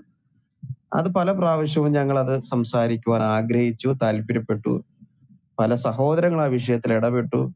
പക്ഷേ പ്രിയ സുഹൃത്തിന് എനിക്ക് തോന്നുന്നു യൂട്യൂബിലൂടെ അദ്ദേഹം യൂട്യൂബ് വീഡിയോസ് ചെയ്യുന്നതിന്റെ തിരക്കായതുകൊണ്ട് ആയിരിക്കാം അദ്ദേഹത്തിന് സംവാദത്തിനുള്ള സമയം കിട്ടുന്നില്ല എന്നുള്ളതാണ്. അതുകൊണ്ട് തന്നെ വീണ്ടും ഈ ഓഫർ തന്നെ മുമ്പോട്ട് വെക്കുകയാണ്. മുഹമ്മദ് ഈസയ്ക്ക് അദ്ദേഹത്തെ കൊണ്ടുവരുവാൻ താല്പര്യമുള്ള സുഹൃത്ത് നമുക്ക് മാന്യമായ നിലയിൽ ചർച്ച ചെയ്യാമെന്നുള്ളതാണ്. ഓക്കെ, നമുക്ക് അടുത്തത് നമുക്ക് മോഡറേറ്റേഴ്സിലേക്ക് തന്നെ പോകാം. ചാക്കോ പാസ്റ്റർ സിജോ ബ്രദറിലേക്കും പോകാം. അപ്പൊ നമുക്ക് ചുരുക്കമായിട്ട് തന്നെ നമ്മുടെ വിഷയങ്ങൾ പങ്കുവെക്കാം. കുറെ പേര് റിക്വസ്റ്റ് അയച്ചിട്ടുണ്ട്. സഹോദരങ്ങളെ ഒന്ന് വെയിറ്റ് ചെയ്യുക. പാനലിലുള്ള സഹോദരങ്ങളെ ഒന്ന് കഴിഞ്ഞതിന് ശേഷം നിങ്ങളെ മുകളിലോട്ട് കയറ്റുന്നതായിരിക്കും. അല്ലെങ്കിൽ എല്ലാവരും ആര് വന്നു ആര് പോയതെന്ന് തിരിച്ചറിയാൻ പറ്റത്തില്ല. അതുകൊണ്ട് തന്നെയാണ്. ഓക്കെ, ചാക്കോ പാസ്റ്റർ സംസാരിക്കാം. ഓക്കെ, കർത്താവിന് മഹത്വം ഉണ്ടായിരിക്കട്ടെ. ബഹുമാനപ്പെട്ട കർത്തൃദാസൻ പാസ്റ്റർ അനിൽ കോടിത്തോട്ടത്തിന്റെ അവതരണം വളരെ മനോഹരമായിരുന്നു. അവിടെ എടുത്തു പറഞ്ഞത് ഒരു വിഷയം ഈ സെയ്ദിനെ കുറിച്ചാണ്. സെയ്ദ് മുഹമ്മദിന്റെ മകനാണെന്ന് പറയത്തില്ല എന്നുള്ള ഇവരുടെ വാദം നിലനിൽക്കുന്നല്ല. കാരണം സുനന തിർമിതി 3205 പറഞ്ഞ സെയ്ദബ്നു മുഹമ്മദ് എന്നാണ് അദ്ദേഹം അറിയപ്പെട്ടത്. സെയ്ദബ്നു മുഹമ്മദ് എന്ന് പറഞ്ഞാൽ അതിന്റെ അർത്ഥം മുഹമ്മദിന്റെ മകൻ എന്നാ. അപ്പൊ മുഹമ്മദിന്റെ മകനാണെങ്കിൽ മകന്റെ ഭാര്യ മരുമകൾ തന്നെ. അപ്പൊ മരുമകളെ കല്യാണം കഴിച്ചു എന്നുള്ളത് കൃത്യമാണ്. അതിനെ മറികടക്കാനായിട്ട് കഴിയത്തില്ല. ഞാൻ സന്ദർഭോചിതമായിട്ട് അത് പറഞ്ഞതേ ഉള്ളൂ. അത് പറഞ്ഞപ്പോൾ ആ ഹദീസ് എന്റെ മനസ്സിലേക്ക് വന്നു. അവിടെ കൃത്യമായിട്ട് പറയുന്നുണ്ട് സെയ്ദബ്നു മുഹമ്മദ് എന്ന പേരിലാണ് ഈ ചങ്ങാതി അറിയപ്പെട്ടത്, ഈ സെയ്ദ് അറിയപ്പെട്ടത്, മുഹമ്മദിന്റെ മകൻ. അപ്പൊ അദ്ദേഹത്തിന്റെ മകൻ കല്യാണം കഴിച്ചതായ സൈനബിനെ മുഹമ്മദ് കല്യാണം കഴിക്കുമ്പോൾ അത് സാധാരണ രീതിയിൽ ബോധമുള്ള ഒരു മരുമകളെ കല്യാണം കഴിച്ചെന്നേ പറയത്തുള്ളൂ. ഇത് മുഹമ്മദ് ജനിക്കുന്നതിന് 2000 വർഷങ്ങൾക്ക് മുമ്പ് ലേവ്യ പുസ്തകത്തിൽ പറഞ്ഞാണ് മരുമകളോട് അടുക്കരുതേ, മരുമകളുടെ അനാവൃതം നീ കാണരുതേ, അങ്ങോട്ട് അടുക്കരുതേ എന്ന് പറഞ്ഞതാ. അതിനെ ഉല്ലംഘിച്ചുകൊണ്ടാണ് ആ പാപം ചെയ്തത്. ഞാൻ ആ വിഷയം അവിടെ വിടുകയാണ്. എന്തായാലും ഇദ്ദേഹത്തെ കുറിച്ച് നമ്മൾ ചിന്തിച്ചാലേ ഈ ഖുറാനിനകത്ത് 25 നബിമാരെ കുറിച്ച് പറയുന്നുണ്ട്. ഈ 25 നബിമാരിൽ ഇസ്ലാമിക ചരിത്രത്തിൽ അതിനു മുമ്പോ ഇസ്ലാമിന്റെ ഭൂമികയിൽ ചിന്തിച്ചാൽ ഈ നബിമാരാരും ചെയ്തിട്ടില്ലാത്ത ക്രിയകളാണ് മുഹമ്മദ് ചെയ്യുന്നത്. ഈ സ്ത്രീ വിഷയമായാലും ഈ കെട്ടിക്കൂട്ടൽ സമ്പ്രദായമായാലും ഞങ്ങളുടേതായ ശൈലി പറയുന്ന ഈ കെട്ടിക്കൂട്ടൽ എന്നൊക്കെ പറയുന്നത് കേട്ടോ. കാരണം വെച്ചാൽ അത്രയ്ക്ക് എണ്ണമുണ്ട്. അനിൽ പാസ്റ്റർ 18 പേരുടെ കണക്ക് പറയുമ്പോൾ 34 പേരുടെ ലിസ്റ്റ് എന്റെ മുമ്പിൽ ഇരിപ്പുണ്ട്. 34 സ്ത്രീകളുടെ വിവാഹം ചെയ്തതും ബന്ധപ്പെട്ടതായ 34 സ്ത്രീകളുണ്ട്. അപ്പൊ ഇതെല്ലാം ഇങ്ങനെ നിലനിൽക്കുന്നതുകൊണ്ടാണ് ഞങ്ങൾ അങ്ങനെയുള്ളതായ ശൈലിയിൽ ഉപയോഗിക്കുന്നത്. എന്തായാലും ഈ 25 നബിമാരിൽ ആരും ചെയ്തിട്ടില്ലാത്തതോ അവരോട് ചെയ്യാൻ ഈ അള്ളാഹു ഒരിക്കലും പറയരുതാത്തതോ കാര്യമാണ് മുഹമ്മദിന് വേണ്ടി കൊടുക്കുന്നത്. സൂറ 6 83, 86 വരെയുള്ള വചനങ്ങളിലെ 18 നബിമാരുടെ പേരുകൾ ഒരുമിച്ച് പറയുന്നുണ്ട്. ഇവരാരും തന്നെ മുഹമ്മദ് ചെയ്തില്ല. മാത്രമല്ല സൂറത്തുൽ ബഖറ 285 പറഞ്ഞ ഇങ്ങനെയാണ്, അള്ളാഹുവിന്റെ ദൂതന്മാരിൽ ആർക്കിടയിലും നാം വ്യത്യാസം കൽപ്പിക്കുന്നില്ല. കേട്ടോ, അതായത് ഇവിടെ വന്നിട്ടുള്ളതായ അള്ളാഹുവിന്റെ ദൂതന്മാരിൽ ആർക്കിടയിലും ഒരു വ്യത്യാസമില്ല, എല്ലാവരും ഒരുപോലെ കാണുമെന്ന് അവിടെ പറയുന്നതിന് അർത്ഥം. പണ്ഡിതന്മാരുടെ തഫ്സീർ നിങ്ങൾ നോക്കൂ. അത് തന്നെ സൂറത്തുൽ ബഖറ 136 പറയുന്നു, ഞങ്ങൾ അവർക്കിടയിൽ വ്യത്യാസം കൽപ്പിക്കുന്നില്ല. എങ്കിൽ പിന്നെ എന്തുകൊണ്ടാണ് ഈ മുഹമ്മദിന് ഇതെല്ലാം കൂടെ ഇളവ് ചെയ്തു കൊടുത്തത്? ഇതിന്റെ അർത്ഥം ഇതേ ഉള്ളൂ, ഈ 25 നബിമാരുമായിട്ടോ മറ്റൊരു നബിമാരുമായിട്ടോ മുഹമ്മദിന് യാതൊരു ബന്ധവുമില്ല. മറിച്ച് മുഹമ്മദിന്റെ ഇഷ്ടാനിഷ്ടങ്ങൾക്ക് വേണ്ടി ഈ അള്ളാഹു എന്ന് പറയുന്നതായ അറബികളുടെ ദൈവത്തെ കൂട്ടുപിടിച്ചുകൊണ്ട് മുഹമ്മദ് ചെയ്തതായ ക്രിയകളൊക്കെ തന്നെയാണ് ഈ കിതാബുകളിലൊക്കെ തന്നെ കിടക്കുന്നത്. അതുകൊണ്ട് ഞങ്ങളെ സംബന്ധിച്ച് പ്രിയമുള്ളവര്, ഞങ്ങൾക്ക് അധികമായിട്ടൊന്നും പറയാനില്ല. ഞങ്ങൾ പറയുന്നതൊക്കെ തന്നെ ഇവിടുത്തെ നിങ്ങളുടെ ഗ്രന്ഥങ്ങളിൽ നിന്നാണ്. അദ്ദേഹത്തെ കുറിച്ച് പരിശോധിച്ചാൽ ഈ മുഹമ്മദിന്റെ ജീവിതചര്യ, ഈ ഹദീസ് ഗ്രന്ഥങ്ങൾ, ഖുറാൻ എന്നിവ കൊണ്ട് പരിശോധിച്ചാൽ വിഷയാസക്തനായിരുന്നു അദ്ദേഹം. അതിന് കൃത്യമായ കണക്കുണ്ട്. കൃത്യമായിട്ട് അദ്ദേഹം തന്നെ പറയുന്നുണ്ട്. സുനന നസായി 3939, സുനന നസായി 3939 ഇങ്ങനെ വായിക്കുന്നു, അനസ് നിവേദനം, അള്ളാഹുവിന്റെ ദൂതൻ പറഞ്ഞു, ഈ ലോകത്തിൽ സ്ത്രീകളും അത്തറുമാണ് എനിക്ക് ഏറ്റവും പ്രിയപ്പെട്ടിട്ടുള്ളത്, കൂടെ ആശ്വാസം നിസ്കാരത്തിലുമാകുന്നു. അങ്ങനെയുണ്ട്. ഇവിടെ തന്നെ അദ്ദേഹം പറയാണ്, എനിക്ക് ഏറ്റവും കൂടുതൽ ഇഷ്ടം സ്ത്രീകളോടും അത്തറിനോടുമാണ്. പിന്നെ ആശ്വാസത്തിനോട് നിസ്കാരം ഒന്ന്. സാധാരണ രീതിയിൽ ഇവിടെ വന്നിട്ടുള്ള ഏത് നബിയാണാവോ ഇങ്ങനെ പറഞ്ഞിരിക്കുന്നത്? അത് നിസ്കാരമല്ലയോ? നിസ്കരിക്കാന്നല്ല നിങ്ങൾ പഠിപ്പിക്കുന്നത്. നിങ്ങളുടെ പ്രവാചനം എന്താ ഇങ്ങനെ ആയിപ്പോയത്? ഇത് ഇബ്നു സയ്യിദിന്റെ കിതാബ് തബാക്കത്ത് അൽ കുബ്രയിലും രേഖപ്പെടുത്തിയിട്ടുണ്ട്. വാളിൽ വന്ന് പാർട്ട് 2 പറയുന്നുണ്ട്. അവിടെ ഇങ്ങനെ വായിക്കുന്നു: അള്ളാഹുവിന്റെ പ്രവാചകന് 3 ലൗകിക വസ്തുക്കൾ ഏറ്റവും പ്രിയപ്പെട്ടതായിട്ടുള്ളത് അത്തറും സ്ത്രീകളും ഭക്ഷണവുമാകുന്നു. ആദ്യ 2 ലഭിച്ചു, പക്ഷേ 1 മാത്രം യഥേഷ്ടം ലഭിച്ചില്ല. സ്ത്രീകളും അത്തറും ലഭിച്ചു, പക്ഷേ ആഹാരം അതുപോലെ ലഭിച്ചില്ല. മനസ്സിലാകുന്നുണ്ടോ? അതായത് എന്റെ ശൈലി ഞാൻ പറയാണ്, ഈ ഉപ്പ് ജലത്തിൽ അലിയുന്നത് പോലെ സ്ത്രീകളിൽ അലിയിക്കുന്ന ഒരു പ്രകൃതിക്ക് ഉടമയായിരുന്നു മുഹമ്മദ്. അതുകൊണ്ടാണ് ഇങ്ങനെയൊക്കെ രേഖപ്പെടുത്തിയിരിക്കുന്നത്.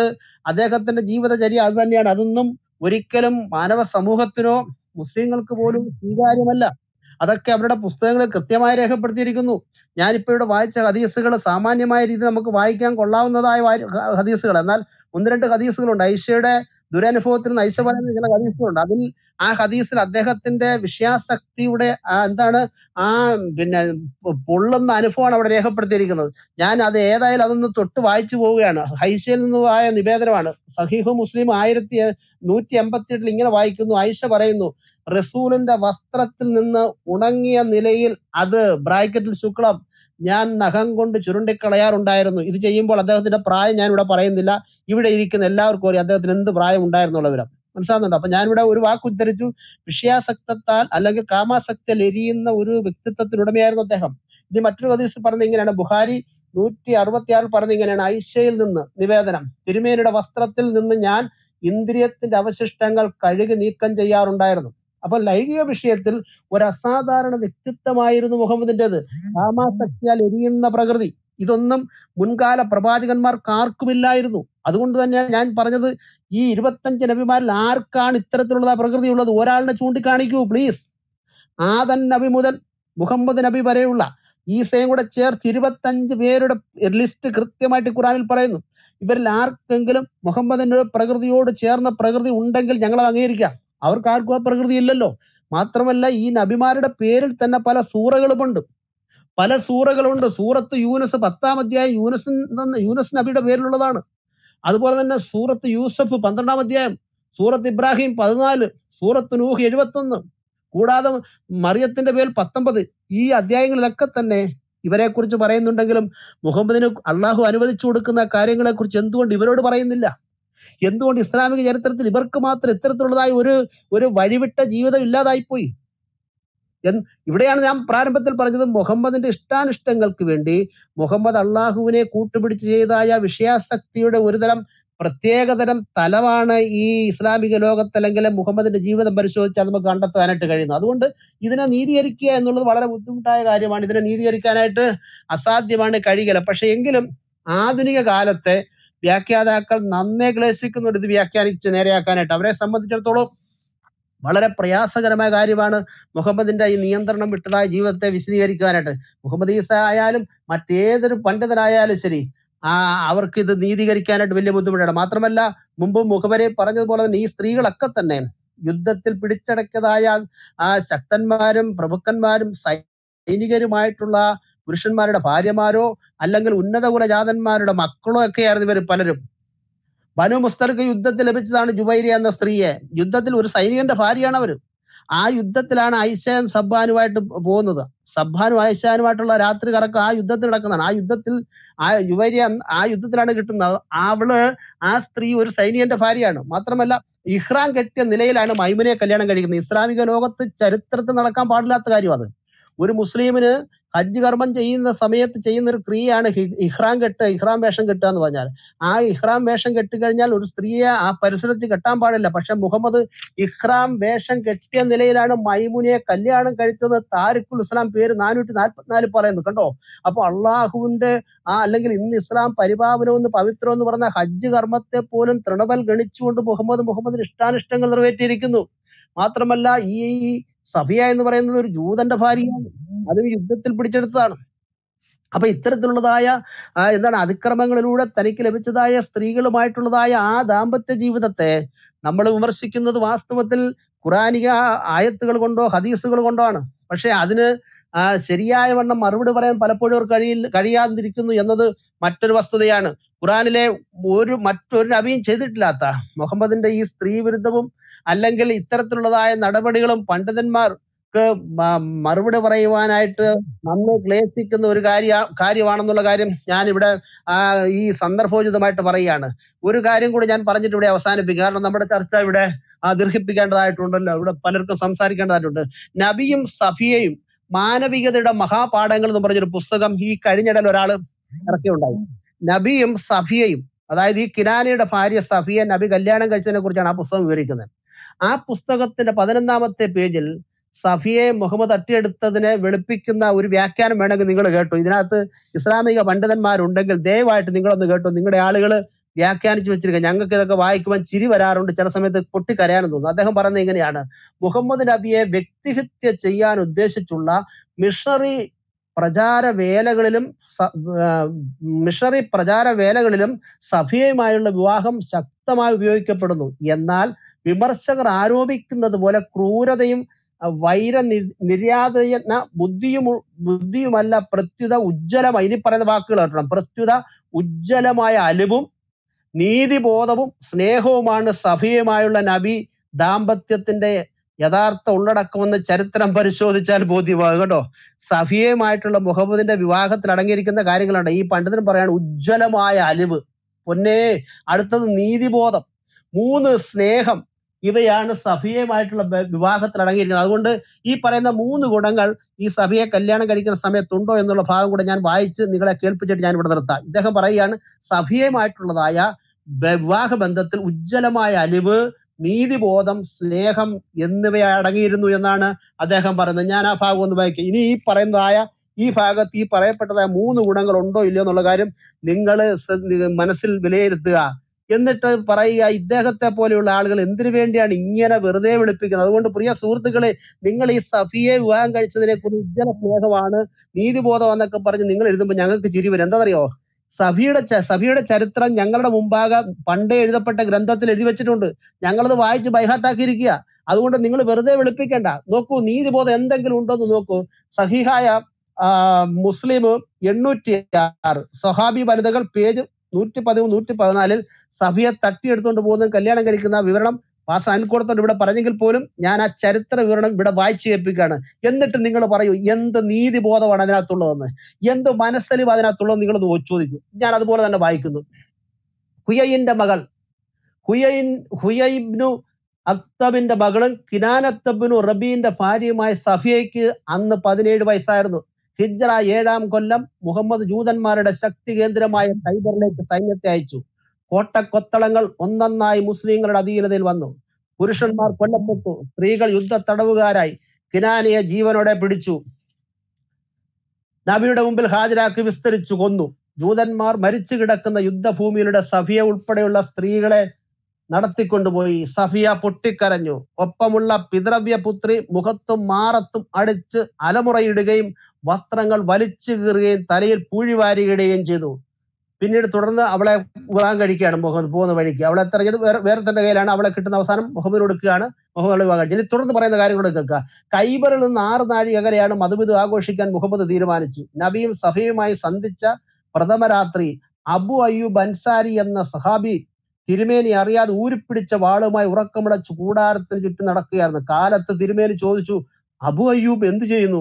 അദ്ദേഹത്തിന്റെ മറുപടി ഇതായിരുന്നു: ഇവരുടെ പിതാവിനെയും ഭർത്താവിനെയും കുടുംബക്കാരെയും നാം കൊന്നതാണല്ലോ. ഈ സ്ത്രീ അങ്ങേ ജീവാപായപ്പെടുത്തുമെന്ന് ഞാൻ ഭയപ്പെട്ടു. ഈ സംഭവത്തിനകത്ത് എന്ത് ഉജ്ജ്വലമായ അലിവാണുള്ളത് പ്രിയമുള്ളവരെ, എന്ത് നീതിബോധമാണുള്ളത്, എന്ത് സ്നേഹമാണുള്ളത്. മുമ്പേ അൽക്കുടത്തോടം പാസ്റ്റർ പറഞ്ഞില്ലേ, ഇവർ ഞങ്ങൾ പ്രേമമായിരുന്നു. ഇങ്ങനെ കള്ളത്തരം പറഞ്ഞ് വ്യാഖ്യാനിച്ച് മതവിശ്വാസികളെ കബളിപ്പിക്കുന്ന എന്തിനാണ് സുഹൃത്തുക്കളെ? അതുകൊണ്ട് നിങ്ങൾ ഇതിനെ മെനക്കെടാൻ പോകണ്ട. നിങ്ങൾ ഇതിനെ വെള്ളയടിക്കാൻ പോയാൽ ചരിത്ര വസ്തുത ഞങ്ങൾ വീണ്ടും പൊക്കിക്കൊണ്ടുവരും. അതുകൊണ്ട് ഞാൻ ഇവിടെ നിർത്തുകയാണ്. ഈ ഖുറാനിൽ പറഞ്ഞിരിക്കുന്ന 24 നബിമാർക്കും അനുവദിച്ചു കൊടുക്കാത്തതും അവർ ഒരിക്കൽ പോലും ചെയ്തിട്ടില്ലാത്തതുമായ കാര്യങ്ങൾ എന്തുകൊണ്ട് ഈ മുഹമ്മദിന് മാത്രം ഇങ്ങനെ വഴിവിട്ട് അള്ളാഹു കൊടുത്തു? അതിന്റെ ഉത്തരം ഇതാണ്: ആ 25 നബിമാർ മുഹമ്മദായിട്ട് ഒരു ബന്ധവുമില്ല. മുഹമ്മദ് അള്ളാഹു എന്ന ഖുറൈശി ദേവനെ പിടിച്ച് ഒരു ദൈവമാക്കിയിട്ട് ആ ദൈവത്തെ മുൻനിർത്തിക്കൊണ്ട് മുഹമ്മദിന്റെ വിഷയാസക്തിക്ക് വേണ്ടി മുഹമ്മദിന്റെ ആശയ ആഗ്രഹങ്ങൾ സഫലമാകുന്നതിന് വേണ്ടി മുഹമ്മദ് കെട്ടിയിറക്ക സമ്പ്രദായങ്ങളും ചര്യകളുമാകുന്നു മുഹമ്മദീസം അല്ലെങ്കിൽ മുഹമ്മദീയ മതം എന്ന് പറയുന്നത്. അതുകൊണ്ട് പ്രിയമുള്ളവരെ, സുഹൃത്തുക്കളെ, നിങ്ങൾ സത്യം തിരിച്ചറിയുക. വിശുദ്ധ ബൈബിൾ പറയുന്നു, ഒരു പുരുഷന് ഒരു സ്ത്രീ, ഒരു ഭാര്യയ്ക്ക് ഒരു ഭർത്താവ്. അതുകൊണ്ട് ബൈബിളിലേക്ക് നിങ്ങൾ മടങ്ങി വരിക. ബൈബിളിൽ മാത്രമാണ് കൃത്യമായ ദാമ്പത്യ ബന്ധത്തെക്കുറിച്ച്, എവിടെയും പറയാവുന്നതായ ദാമ്പത്യ ജീവിതത്തെക്കുറിച്ച് കൃത്യമായി പറഞ്ഞിരിക്കുന്നത് എന്ന് പറഞ്ഞുകൊണ്ട് ഞാൻ എന്റെ വാക്കുകൾക്ക് വിരാമം കുറിക്കുന്നു. ദൈവം നമ്മെ സഹായിക്കട്ടെ. Okay, thank you Chacko pastor. Sijo. Okay, ഞാന് അനിൽ പാസ്റ്ററും ചാക്കോ പാസ്റ്ററും വളരെ നല്ല രീതിയിൽ കാര്യങ്ങൾ പറഞ്ഞിട്ടുണ്ട്. ഞാൻ ഒന്ന് രണ്ട് കാര്യങ്ങൾ പെട്ടെന്ന് പറഞ്ഞ് നിർത്തുന്നു. ഞാനിവിടെ ഇവരിങ്ങനെ പറഞ്ഞുകൊണ്ടിരുന്നപ്പോൾ ചിന്തിക്കുകയായിരുന്നു, ഈ മുഹമ്മദ് ഈസയുമായി ഞാൻ ആദ്യം നടത്തിയ ചർച്ചയെ കുറിച്ച് ഞാനിങ്ങനെ ചിന്തിക്കുന്നു. ഞങ്ങളുടെ വീടിന്റെ അടുത്തുള്ള ഒരു സഭാ ഹാളിൽ ആദ്യം ഞങ്ങളെ ആരാധന കൂടിയിരുന്ന ഒരു കെട്ടിടത്തിൽ വെച്ചായിരുന്നു ചർച്ച. ബൈബിളിനെ കുറിച്ച് ചർച്ച ചെയ്യാനാണ് ഇവർ വന്നത്. ബൈബിളിനെ കുറിച്ച് ചർച്ച ചെയ്തു. ഈ പൗലോസിനെ കുറിച്ചുള്ള കാര്യങ്ങൾ ഇപ്പൊ ജോർജ് ബ്രദറൂടെ പറഞ്ഞതുപോലെ പൗലോസ് ആണ് ഏറ്റവും വലിയ ടാർഗറ്റ്. അപ്പൊ ഞാൻ അന്ന് വരെ സാധാരണയായിട്ടുള്ള ദാപപ്രവർത്തകർ സംസാരിക്കുന്ന കുറെ കാര്യങ്ങളുണ്ടല്ലോ, അത് മനസ്സിൽ വെച്ചാണ് ആദ്യമായിട്ടാണ് അത്തരം ഒരു ചർച്ചയ്ക്ക് ഞാൻ പോകുന്നത്. അങ്ങനെ പോയപ്പോ ഈ പൗലോസിനെ ടാർഗറ്റ് ചെയ്ത് സംസാരിച്ചു. ആദ്യം ഇങ്ങനെ സംസാരിക്കുന്നതിലൊരു ഇത് തോന്നിയെങ്കിലും പിന്നീട് പൗലോസ് പറഞ്ഞിരിക്കുന്ന കാര്യങ്ങളും മറ്റ് അപ്പോസ്തലന്മാർ പറഞ്ഞിരിക്കുന്ന കാര്യങ്ങളൊക്കെ പറഞ്ഞ് ചർച്ചയിൽ ഒരു മേൽക്കൈ നേടാനാകാതെ ഈസയും കൂട്ടരും നിരാശരായിട്ട് തിരിച്ചുപോയി. അപ്പൊ ഞാൻ പറഞ്ഞു, ഇനി നമുക്ക് ഒരു ചർച്ച കൂടി വേണം, കാരണം ഖുറാനും കൂടി നമ്മൾ ചർച്ച ചെയ്യണമല്ലോ. അന്ന് ഈ ഹദീസിനെ പറ്റിയൊന്നും എനിക്ക് വലിയ ഗ്രാഹ്യമില്ല. എന്തായാലും ഖുറാനെ പറ്റി ചർച്ച ചെയ്യണമെന്ന് പറഞ്ഞു. ഖുറാനെ പറ്റി ചർച്ച ചെയ്യണമെന്ന് പറഞ്ഞപ്പോ മുഹമ്മദ് ഈസ പറഞ്ഞു, എനിക്ക് ഖുറാനെ പറ്റി സംസാരിക്കാൻ അറിയില്ല, ഖുറാനെ പറ്റി സംസാരിക്കാൻ ഞാൻ വരില്ല, അത് സംസാരിക്കേണ്ടത് ഇസ്ലാമിന്റെ പണ്ഡിതന്മാരോടാണ്. അപ്പൊ ഞാൻ പറഞ്ഞു, അത് ശരി, ബൈബിളിനെ കുറിച്ച് സംസാരിക്കാൻ മുഹമ്മദ് ഈസ വരുന്നു, എന്നാൽ ഖുറാനെ കുറിച്ച് സംസാരിക്കാൻ പണ്ഡിതന്മാർ വരണം. അത് എന്തൊരു ന്യായമാണ്? അതല്ലല്ലോ അതിന്റെ ന്യായം. അത് ഞാനാണെങ്കിലും ആരാണെങ്കിലും സംസാരിക്കാൻ ബൈബിളിനെ ഞാൻ വിട്ട ആശയത്തെക്കുറിച്ച് മാത്രമല്ലല്ലോ ഞാൻ സംസാരിക്കേണ്ടത്. ഞാൻ ആയിരിക്കുന്ന വിശ്വസിക്കുന്ന ആശയത്തെക്കുറിച്ച് സംസാരിക്കാൻ ഞാൻ ബാധ്യസ്ഥനല്ലേ? അങ്ങനെ പിടിയാലും നിർബന്ധത്താൽ മുഹമ്മദ് ഈസയെ ചർച്ചയ്ക്ക് കൊണ്ടുവന്നു. പെരുമ്പാവൂരിന്റെ അടുത്തുള്ള മറ്റൊരാളായിരിക്കും ചർച്ച ചെയ്യുന്നതൊക്കെ പറഞ്ഞ് ആദ്യം ഒഴിഞ്ഞു മാറിയെങ്കിലും ആ ആളെയും കൊണ്ടുവന്നു. അപ്പൊ ആളെ കൊണ്ടുവന്നപ്പോ ഞാൻ പറഞ്ഞു, അത് പറ്റത്തില്ല, സലീം സംസാരിക്കാൻ പറ്റത്തില്ല, മുഹമ്മദ് ഈസ ഇവിടെ സംസാരിക്കണമെന്ന് പറഞ്ഞു. അങ്ങനെ സംസാരിച്ച് ഇസ്ലാമിന്റെ സ്വർഗത്തെ കുറിച്ച് സംസാരിച്ചു തുടങ്ങിയപ്പോൾ ഈ മുഹമ്മദ് ഈസയുടെ കൂടെ ഉണ്ടായിരുന്ന സുഹൃത്ത് ചാടി എഴുന്നേറ്റു. ഞാൻ ആ രംഗം ഇങ്ങനെ ഓർക്കുമായിരുന്നു. ചാടി എഴുന്നേറ്റ് പറഞ്ഞു, ഞങ്ങളുടെ ഖുറാനെ, ഞങ്ങളുടെ നബിയെ തെറി പറയുകയാണ് എന്ന് പറഞ്ഞു. അപ്പൊ ഞാൻ പറഞ്ഞു, നിങ്ങളുടെ ഖുറാനിലുള്ള കാര്യങ്ങൾ ഞാൻ വായിച്ച് കേൾപ്പിക്കുകയാണ് ചെയ്തിട്ടുള്ളൂ, എന്റെ കയ്യിലുള്ള മലയാളം പരിഭാഷയാണ്, ഞാനത് വായിച്ച് കേൾപ്പിക്കുക മാത്രമേ ചെയ്തിട്ടുള്ളൂ എന്ന് പറഞ്ഞു. അപ്പൊ അങ്ങനെ ആ ചർച്ച അങ്ങനെ മുന്നോട്ട് പോയി. രണ്ട് ചർച്ചകളിലും കാര്യമായിട്ടൊന്നും സാധിക്കാതെ വന്നു. പിന്നീട് പലതരത്തിലുള്ള ചർച്ചകൾക്കായിട്ട് മുഹമ്മദ് ഈസയെ ഇൻവൈറ്റ് ചെയ്യാനൊക്കെ ഞാൻ പോയി, അവിടെ പോയി കണ്ടു. അങ്ങനെ സംസാരിച്ച സംസാരങ്ങളിലെല്ലാം മുഹമ്മദ് ഈസ എന്നോട് പറഞ്ഞൊരു കാര്യം, സിജോ, ഇസ്ലാമിനെ കുറിച്ച് സംസാരിക്കാൻ എനിക്ക് അറിയില്ല, ഖുറാനെ കുറിച്ച് സംസാരിക്കാൻ എനിക്ക് അറിയില്ല, അതിൽ പണ്ഡിതന്മാര് വരട്ടെ, അവര് സംസാരിക്കും. അപ്പൊ ഇപ്പൊ ഞങ്ങള് നേരിട്ട് അങ്ങനെ വലിയ ബന്ധങ്ങളില്ല. ഒരു സമയത്ത് അങ്ങനെ ഉള്ള ടോക്കുകളും കാര്യങ്ങളൊക്കെ ഉണ്ടായിരുന്നു. അപ്പൊ ഞാനിവിടെ ഇരുന്ന് ഇങ്ങനെ ചിന്തിക്കുകയായിരുന്നു, ആ മുഹമ്മദ് ഈസയ്ക്ക് ഇപ്പോഴും വലിയ വ്യത്യാസങ്ങളൊന്നും വന്നിട്ടില്ല. ഒരിക്കലും ജോർജ് ബ്രദറോട് പറഞ്ഞതുപോലെ ഒരിക്കലും ഒരു കാലത്തും ഒരു സംവാദത്തിന് എന്ന് പറഞ്ഞപ്പോ ഏതെങ്കിലും ഒരു വിഷയം മാത്രം വെച്ച് ചർച്ചയ്ക്ക് ഈസ എപ്പോഴും തയ്യാറാണ് എന്ന് പറഞ്ഞപ്പോ ബൈബിളിലെ ഏതെങ്കിലും ഒരു വിഷയത്തിൽ. എന്നാൽ ബൈബിളിലെയും അല്ലെങ്കിൽ ക്രിസ്ത്യാനിറ്റിയിലെയും ഇസ്ലാമിലെയും ഒരു തത്തുല്യമായ വിഷയം വെച്ച് ചർച്ച ചെയ്യാൻ ഒരു കാലത്തും മുഹമ്മദ് ഈസ വരികയില്ല. അദ്ദേഹത്തിന് അത് കഴിയില്ല. ഒന്നാമത്തെ കാര്യം പേടിയാണ്. രണ്ടാമത്തെ കാര്യം, അങ്ങനെ ചർച്ചയ്ക്ക് വന്ന് എന്തെങ്കിലും സംഭവിച്ചാൽ ഉണ്ടാകുന്ന ഭവിഷ്യത്തിനെ കുറിച്ചും അദ്ദേഹത്തിന് അറിയാം. അപ്പൊ ഞാൻ ഈ മുഹമ്മദ് ഈസയുടെ തലക്കെട്ടാണ് ഇവിടെ ഉള്ളത്. മുഹമ്മദ് ഈസയ്ക്ക് പുതുവർഷ സ്പെഷ്യൽ എന്ന് പറഞ്ഞുകൊണ്ടാണ് ഞാൻ ആ പഴയ ചരിത്രം ഇവിടെ ഒന്ന് ഓർപ്പിച്ചത്. അപ്പൊ ഇതാണ് മുഹമ്മദ് ഈസ. ഇനി മുഹമ്മദ് ഈസ പറയുന്ന ആ, മുഹമ്മദ് ഈസ മുന്നോട്ട് വെക്കുന്ന ഇപ്പൊ ഈ അലിയർ ഖാസിമിയൊക്കെ പറഞ്ഞ പോലെ ഞങ്ങൾക്കൊരു റോൾ മോഡൽ ഉണ്ട്, മറ്റുള്ളവർക്ക് അതില്ലാത്തതാണ് പ്രശ്നമെന്ന്. ശരി, നിങ്ങൾക്കൊരു റോൾ മോഡൽ ഉണ്ട്. ആ റോൾ മോഡലിനെ കുറിച്ചാണ് ഞങ്ങൾ സംസാരിക്കുന്നത്. അപ്പൊ ആ മാനവരിൽ മഹോന്നതൻ നിങ്ങൾ പറയുന്ന വ്യക്തിയെ കുറിച്ച് ഞങ്ങൾക്ക് സംസാരിക്കണ്ടേ? അപ്പൊ ഞാൻ ഈ ഇസ്ലാമിനെ കുറിച്ചും മുഹമ്മദിനെ കുറിച്ചുള്ള പഠനത്തിൽ മറ്റൊരു ദിശയിലാണ് ഇപ്പൊ പോകുന്നത്. എന്ന് പറഞ്ഞാൽ മറ്റൊരു ദിശയിൽ എന്ന് പറഞ്ഞാൽ നിങ്ങൾ തെറ്റിദ്ധരിക്കണ്ട. ഈ മുഹമ്മദ് ജീവിച്ചിരുന്നിട്ടുണ്ടോ എന്നുള്ളതിന് ചരിത്രപരമായി വലിയ തെളിവുകളൊന്നും ഇല്ല എന്നുള്ളതാണ് സത്യം. ഞാനിങ്ങനെ ഇസ്ലാമിക ചരിത്രങ്ങളൊക്കെ പരിശോധിച്ചപ്പോ മുഹമ്മദിന് ശേഷം 2-3 നൂറ്റാണ്ടുകൾക്ക് ശേഷമുള്ള ഒരു മെൻഷൻസ് ഒക്കെ അതിലുള്ളൂ. സെക്യുലർ ആയിട്ട് ഒരു ഇൻഫർമേഷനും മുഹമ്മദിനെ കുറിച്ച് ഇല്ല. അങ്ങനെയാണെങ്കിൽ ചിലപ്പോ ഈ വ്യക്തി ഉണ്ടായിരുന്നിരിക്കാം, അല്ലെങ്കിൽ ഇല്ലായിരിക്കാം, നമുക്ക് ഉറപ്പില്ല. അങ്ങനെ ഒരാളെ അവര് ആ ആളുടെ പേരിൽ ഇപ്പൊ നമ്മൾ ഈ വടക്കൻ പാട്ടുകളിലൊക്കെ ഒരുപാട് വാഴ്ത്തുപാട്ടുകളുണ്ട്, നമ്മളത് പഠിച്ചിട്ടൊക്കെ ഉണ്ട്, സ്കൂളുകളിലൊക്കെ പഠിച്ചിട്ടുണ്ടല്ലോ. എന്നതുപോലെ മുഹമ്മദിന്റെ പേരിൽ ഉണ്ടാക്കി വാഴ്ത്തുപാട്ടുകളായിരിക്കാം ഹദീസൊക്കെ. നമ്മൾ ഇന്ന് വായിക്കുമ്പോഴല്ലേ സ്വർഗത്തിൽ ഈസയുടെ അമ്മയായ മറിയെ വിവാഹം കഴിക്കുന്നു പറയുന്നതൊക്കെ പ്രശ്നം. അതുപോലെ ഐഷയുടെ വിവാഹത്തെ കുറിച്ചൊക്കെ നമ്മൾ ഇന്ന് പറയുമ്പോഴാണ് പ്രശ്നം. അന്ന് അതൊരു ഹീറോയിസം, ഒരു വാഴ്ത്തുപാട്ടായിട്ടാണ് എഴുതപ്പെട്ടിരിക്കുന്നത് എന്നുള്ളതാണ് ഞാൻ മനസ്സിലാക്കുന്നത്. അങ്ങനെ ഞാൻ പറയാനുള്ള ഒരു കാരണം, സത്യത്തിൽ മുഹമ്മദ് ജീവിച്ചിരുന്നു എന്നുള്ളതിന് നമുക്കൊരു തെളിവ് കിട്ടുന്നില്ല, അതുകൊണ്ടാണ്. എന്നാൽ ഖുറാനിലും ഹദീസുകളിലും പറഞ്ഞ മുഹമ്മദ് എങ്ങനെയുള്ളതാണെന്ന് നമ്മളിവിടെ വ്യക്തമായിട്ട് കേട്ട് കഴിഞ്ഞു. അനിൽ പാസ്റ്റർ, ചാക്കോ പാസ്റ്റർ ഒക്കെ അത് പറഞ്ഞു കഴിഞ്ഞു. ഇസ്ലാമിന്റെ ഈ സ്വർഗത്തെ കുറിച്ച് ചിന്തിക്കുമ്പോൾ തന്നെ നമുക്ക് ഇവരുടെ ആ സാങ്കല്പികമായിട്ടുള്ള ചിന്തകളെ കുറിച്ച് മനസ്സിലാക്കാവുന്നതേ ഉള്ളൂ. എന്താണ് മുഹമ്മദിന്റെ സ്വർഗം? ഞാൻ പെട്ടെന്ന് പറഞ്ഞു നിർത്തുന്നു. മുഹമ്മദിന്റെ സ്വർഗത്തിലുള്ളത് എന്താണ്? സൽസബീൽ എന്ന് പറഞ്ഞ മദ്യം ഒഴുകുന്ന അരുവികളാണ്.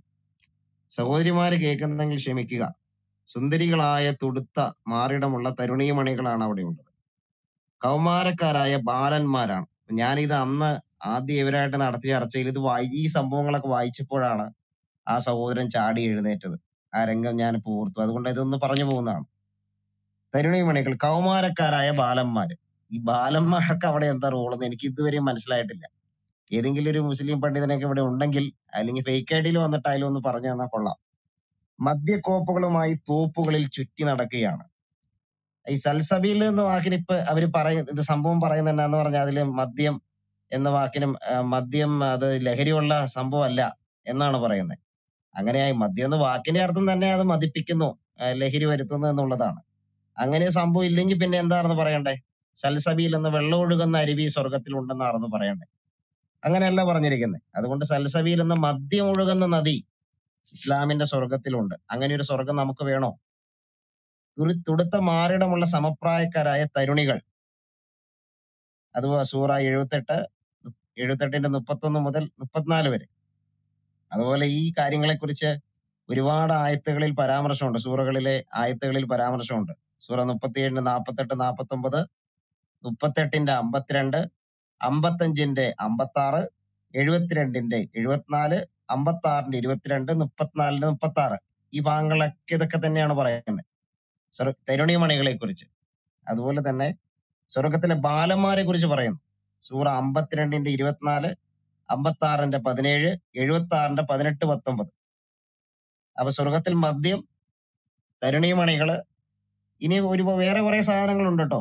എന്ന് പറഞ്ഞ വസ്ത്രങ്ങളുണ്ട്, പലതരത്തിലുള്ള മാംസങ്ങളുണ്ട്, പലതരത്തിലുള്ള അരുവികൾ, വെള്ളം അരുവികൾ, പാല്, തേൻ, അങ്ങനെ പല സാധനങ്ങൾ ഒഴുകുന്ന അരുവികളൊക്കെ ഉണ്ട്. അപ്പൊ ഇതാണ് ഇസ്ലാമിന്റെ ഒരു സ്വർഗം. ഈ മദ്യം എന്തുകൊണ്ടായിരിക്കും ഇടം പിടിച്ചതെന്ന് ഉള്ളതിനൊരു വിശദീകരണം പറയുന്നുണ്ട്, പണ്ഡിതന്മാര് പറയുന്നുണ്ട്. എന്നാന്ന് പറഞ്ഞാൽ അവിടെ ഈ മരുഭൂമിയിൽ ശരിക്കും പറഞ്ഞ ഇതൊക്കെ ദുർലഭമായിട്ട് കിട്ടുന്നല്ലോ മദ്യം. പക്ഷെ മുന്തിരിയൊക്കെ ദുർലഭമാണ്. അപ്പൊ കിട്ടുന്ന കുറച്ച് മുന്തിരി കൊണ്ട് ഉണ്ടാക്കുന്ന സാധനം എന്തായിരിക്കും? ഒറിജിനൽ ആയിരിക്കും. അപ്പൊ അതൊക്കെയാണ് ഇത് മദ്യം ഇതിൽ ഇടം പിടിക്കാനുള്ള കാരണം എന്നൊരു ചിന്തയുണ്ട്. പിന്നെ അവിടെ അത് മാത്രമല്ല, വെള്ളിയാഴ്ച ചന്തയുണ്ട് സ്വർഗത്തില്. ആ ചന്തയിൽ ബ്യൂട്ടി പാർലർ ഉണ്ട്. ഞാൻ പറയുന്നതല്ല, ഹദീസിൽ പറയുന്നതാണ്. അപ്പൊ ഇതാണ് ഇസ്ലാമിന്റെ സ്വർഗം. അപ്പൊ ഈ സാങ്കല്പിക ലോകം ചരിത്രത്തിൽ ജീവിക്കാത്ത ഒരു വ്യക്തിയെ വെച്ച് വളരെ ബുദ്ധിപരമായിട്ട് കുറെ ആളുകൾ ചേർന്ന് ഉണ്ടാക്കിയതാകാം ഒരുപക്ഷെ. ഞാൻ പറഞ്ഞത് ചരിത്രത്തിൽ ഇദ്ദേഹം ജീവിച്ചിരുന്നില്ലയോ എന്നുള്ളതിന് തെളിവില്ല. അപ്പൊ കുറച്ചു പേര് കൂടി ചേർന്ന് ഇങ്ങനെ ഒരു ഫിഗറിനെ ഉണ്ടാക്കിയെടുത്തതായിരിക്കാം ഒരു പക്ഷേ. അതൊരു വാഴ്ത്തുപാട്ടുകളായിട്ട് ഈ സംഭവങ്ങളൊക്കെ വന്നതായിരിക്കാം. എന്തൊക്കെയാണെങ്കിലും ഖുറാനിലെ ഹദീസിലും പറയുന്ന ഈ മുഹമ്മദ് മുന്നോട്ട് വെക്കുന്ന ഈ സ്വർഗത്തെ നമുക്ക് ആർക്കും ആവശ്യമില്ല. ഞാൻ അന്നും അവരോട് അത് തന്നെയാ പറഞ്ഞേ, ഈ സ്വർഗത്തെ നമുക്ക് ആർക്കും ആവശ്യമില്ല, ഈ മുഹമ്മദിനെ ഞങ്ങൾക്ക് ആവശ്യമില്ല. ഇത് തന്നെയല്ലേ എല്ലാ ക്രൈസ്തവരും ഇന്നും പറഞ്ഞുകൊണ്ടിരിക്കുന്നേ. സത്യത്തിൽ ഇതൊക്കെ തുടങ്ങി വെച്ചത് ഈ അക്ബറും അതുപോലെ തന്നെ അക്ബറിന്റെ പിൻഗാമിയായിട്ട് വന്ന ഈസയൊക്കെയാണ്. പൗലോസിനെയൊക്കെ ടാർഗറ്റ് ചെയ്ത്, ബൈബിളിനെ ടാർഗറ്റ് ചെയ്ത്, യേശുക്രിസ്തുവിനെ ടാർഗറ്റ് ചെയ്തൊക്കെ അവർ തുടങ്ങി വെച്ച കാര്യങ്ങളാണ്. ഇന്ന് അതിൽ നിന്ന് ഒരുപാട് ഇതൊക്കെ മുന്നോട്ട് പോയി എന്നുള്ളത് സത്യമാണ്. അപ്പൊ അവിടെ ഇതെല്ലാം നമ്മളിപ്പോ എക്സ്പോസ് ചെയ്തുകൊണ്ടിരിക്കുകയാണ്, പറഞ്ഞുകൊണ്ടിരിക്കുകയാണ്. അതുകൊണ്ട് ഇനി എന്താ ചെയ്യേണ്ടതെന്ന് അടിയന്തരമായിട്ട് ഇവർ ആലോചിച്ചുകൊണ്ടിരിക്കുകയാണ്. ഇനി ഇവിടെ ഞങ്ങൾക്ക് ബദലായിട്ട് പറയാൻ ഒരു മാർഗമുണ്ട്, വ്യക്തിയുണ്ട്. അത് നിസ്തുല്യനായ യേശു ക്രിസ്തുവാണ്. ഞാൻ തന്നെ വഴിയും സത്യവും ജീവനുമാണെന്ന് പറഞ്ഞ ക്രിസ്തു, ഞാൻ ലോകത്തിന്റെ വെളിച്ചമാകുന്നു എന്ന് പറഞ്ഞ ക്രിസ്തു, ക്രിസ്തുവിന് പകരം വെക്കാൻ ഒരു വ്യക്തിത്വം ഇസ്ലാമിൽ ചൂണ്ടിക്കാണിക്കാൻ കഴിയോ? ക്രിസ്തുവിന് തുല്യമായൊരു വ്യക്തിത്വം അവിടെ ചൂണ്ടിക്കാണിക്കാൻ കഴിയോ? അള്ളാഹുവോ മുഹമ്മദോ ക്രിസ്തുവിന് പകരക്കാരനാകാൻ കഴിയോ? ക്രിസ്തുവിന്റെ ധാർമ്മികത, ക്രിസ്തുവിന്റെ ശ്രേഷ്ഠത, അവന്റെ നിസ്തുല്യത, അവന്റെ വ്യക്തിപ്രഭാവം, അതിന് തുല്യം വഹിക്കാൻ ഒരൊറ്റ ഫിഗർ അവിടെ ഉണ്ടോ? അതില്ലാത്തതാണ് ഇസ്ലാമിന്റെ പ്രശ്നം. നിങ്ങൾക്ക് റോൾ മോഡൽ ഉണ്ടെന്ന് അലിയാർ ഖാസിമി പറയുന്നുണ്ട്. പക്ഷെ ആ റോൾ മോഡല് ക്രിസ്തുവുമായിട്ട് താരതമ്യം ചെയ്യുമ്പോൾ നിഷ്പ്രഭമായി പോവുകയാണെന്നുള്ളതാണ് ചിന്ത. അതുകൊണ്ട് യേശുക്രിസ്തുവിനെ കണ്ടുമുട്ടിയിട്ടില്ലെങ്കിൽ കണ്ടുമുട്ടാൻ ദൈവം ഇടയാക്കട്ടെ. യേശുക്രിസ്തുവിനെ കണ്ടുമുട്ടിയ വ്യക്തികൾക്കെല്ലാം പരിവർത്തനം ഉണ്ടായിട്ടുണ്ട്. സെയിന്റ് പോളിനെ അറിയില്ലേ? നിങ്ങൾ ഏറ്റവും കൂടുതൽ അറ്റാക്ക് ചെയ്യുന്ന സെയിന്റ് പോൾ, അദ്ദേഹം മതതീവ്രവാദിയായിരുന്നു. ക്രിസ്തുവിനെ കണ്ടുമുട്ടിയത് മൂലം അദ്ദേഹം നല്ലൊരു മനുഷ്യനായിട്ട് മാറി. ആയുധം എടുത്തുകൊണ്ട് ആളുകളെ നിഗ്രഹിക്കാൻ വേണ്ടി നടന്ന വ്യക്തി മനുഷ്യ സ്നേഹത്തിന്റെ പ്രവാചകനായിട്ട് മാറി. ഞാൻ ഇത്രയും പറഞ്ഞുകൊണ്ട് അവസാനിപ്പിക്കുകയാണ്. അതുകൊണ്ട് ഈ മുഹമ്മദിനെയോ ഈ സ്വർഗത്തെയോ ഒന്നും നമുക്ക് ആവശ്യമില്ല. ദൈവം നമ്മെ അനുഗ്രഹിക്കട്ടെ. Thank you Sijo. പെട്ര ജിമിച്ച ഉണ്ടോ? അതെ സംസാരിക്കാം അല്ലേ? നമ്മളുടെ വിഷയം ജിമിച്ച അല്പം കൂടി ഒന്ന് വോയിസ് വളരെ കുറവാണ്, ഒന്ന് കൂട്ടാം. കൂട്ടാം. ഇപ്പൊ ക്ലിയർ ആയോ? സഹോദരന്മാരെ വോയിസ് ക്ലിയർ ആണോ? എനിക്ക് ജസ്റ്റ് ഒരു ഡൗട്ട്. എനിക്ക് താഴെ മെസ്സേജും വരുന്നുണ്ട്, വോയിസ് വളരെ കുറവാണ് സ്പീക്കേഴ്സിന്റെ. ക്ലിയർ ആണോ? സൗണ്ട് ഉണ്ടോ? ഇപ്പൊ ഉണ്ടോ? ഉണ്ട്. ആ ഓക്കെ. ഇവിടെ മഹോന്നതൻ്റെ വേളി, ഇതാണ് നമ്മുടെ ടൈറ്റിൽ. നമ്മുടെ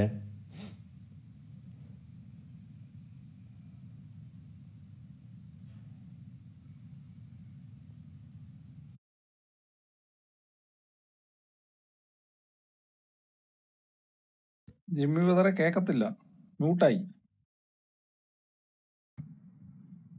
ജിമിച്ച കേൾക്കാവോ? മ്യൂട്ട് ആയിരിക്കാണ്. ഓക്കെ, മേ ബി എന്തെങ്കിലും ഡിസ്റ്റർബൻസ് ഉണ്ടായിരിക്കാം. ജയ്സ് ബ്രദറെ സംസാരിക്കാം. ജയ്സ് ബ്രദറെ കേൾക്കാവോ? Okay, Alex brother. Thank you. Anil pastor sir കേൾക്കുന്നുണ്ടോ? ഞാൻ പറഞ്ഞത് കേൾക്കാം. എൻ്റെ ചോദ്യം സാറിനോടാണ്. സാറേ, ഈ മുഹമ്മദ് ഈസ ഈ ഇസ്ലാമിന് വലിയ സംഭാവനകൾ നൽകിയിട്ടുള്ള മനുഷ്യനാണ്. താങ്കൾ പല പ്രാവശ്യം പറഞ്ഞു കേട്ടിട്ടുണ്ട്, മുലകുടി ഹദീസിന് ഒരു സ്പൂൺ ഇസ്ലാമിന് സംഭാവന ചെയ്തിട്ടുള്ള ഒരാളാണ് മുഹമ്മദ് ഈസ. അതുപോലെ തന്നെയാണ് ഈ സഫ്വാന്റെയും ഈ സൈനബിൻ്റെ വിവാഹവും ആയിഷയുടെ വിവാഹവും പുള്ളി അങ്ങനെ ന്യായീകരിച്ച് കണ്ടമാനം വെളുപ്പിക്കുന്നുണ്ട്. ഈ അടുത്ത കാലത്ത് ഇസ്ലാമിലേക്ക് കടന്നു വന്ന ഒരു വ്യക്തിയാണ് ഇതിനെ ഇപ്പം ഇങ്ങനെ ന്യായീകരിച്ചുകൊണ്ടിരിക്കുന്നത്. ഇന്നത്തെ ഈ ആധുനിക മനുഷ്യരായിട്ടുള്ള ആളുകളുടെ ഇടയിലും ഈ വളർന്നു വരുന്ന ഇസ്ലാമിക തലമുറയുടെ ഇടയ്ക്കും ഈ മുഹമ്മദ് ഈസാനെ പോലെയും ഈ എം എം അക്ബർ എന്തായാലും ഈ പരിപാടി അവസാനിപ്പിച്ചിട്ട് ഇപ്പം തട്ടപ്പുറത്ത് കയറിയിരിക്കുകയാണ്. അപ്പോൾ ഈ മുഹമ്മദ് ഈസാനെ പോലുള്ള ആൾക്കാരുടെ ഈ വെളുപ്പിൽ ഇന്നത്തെ ഹലോ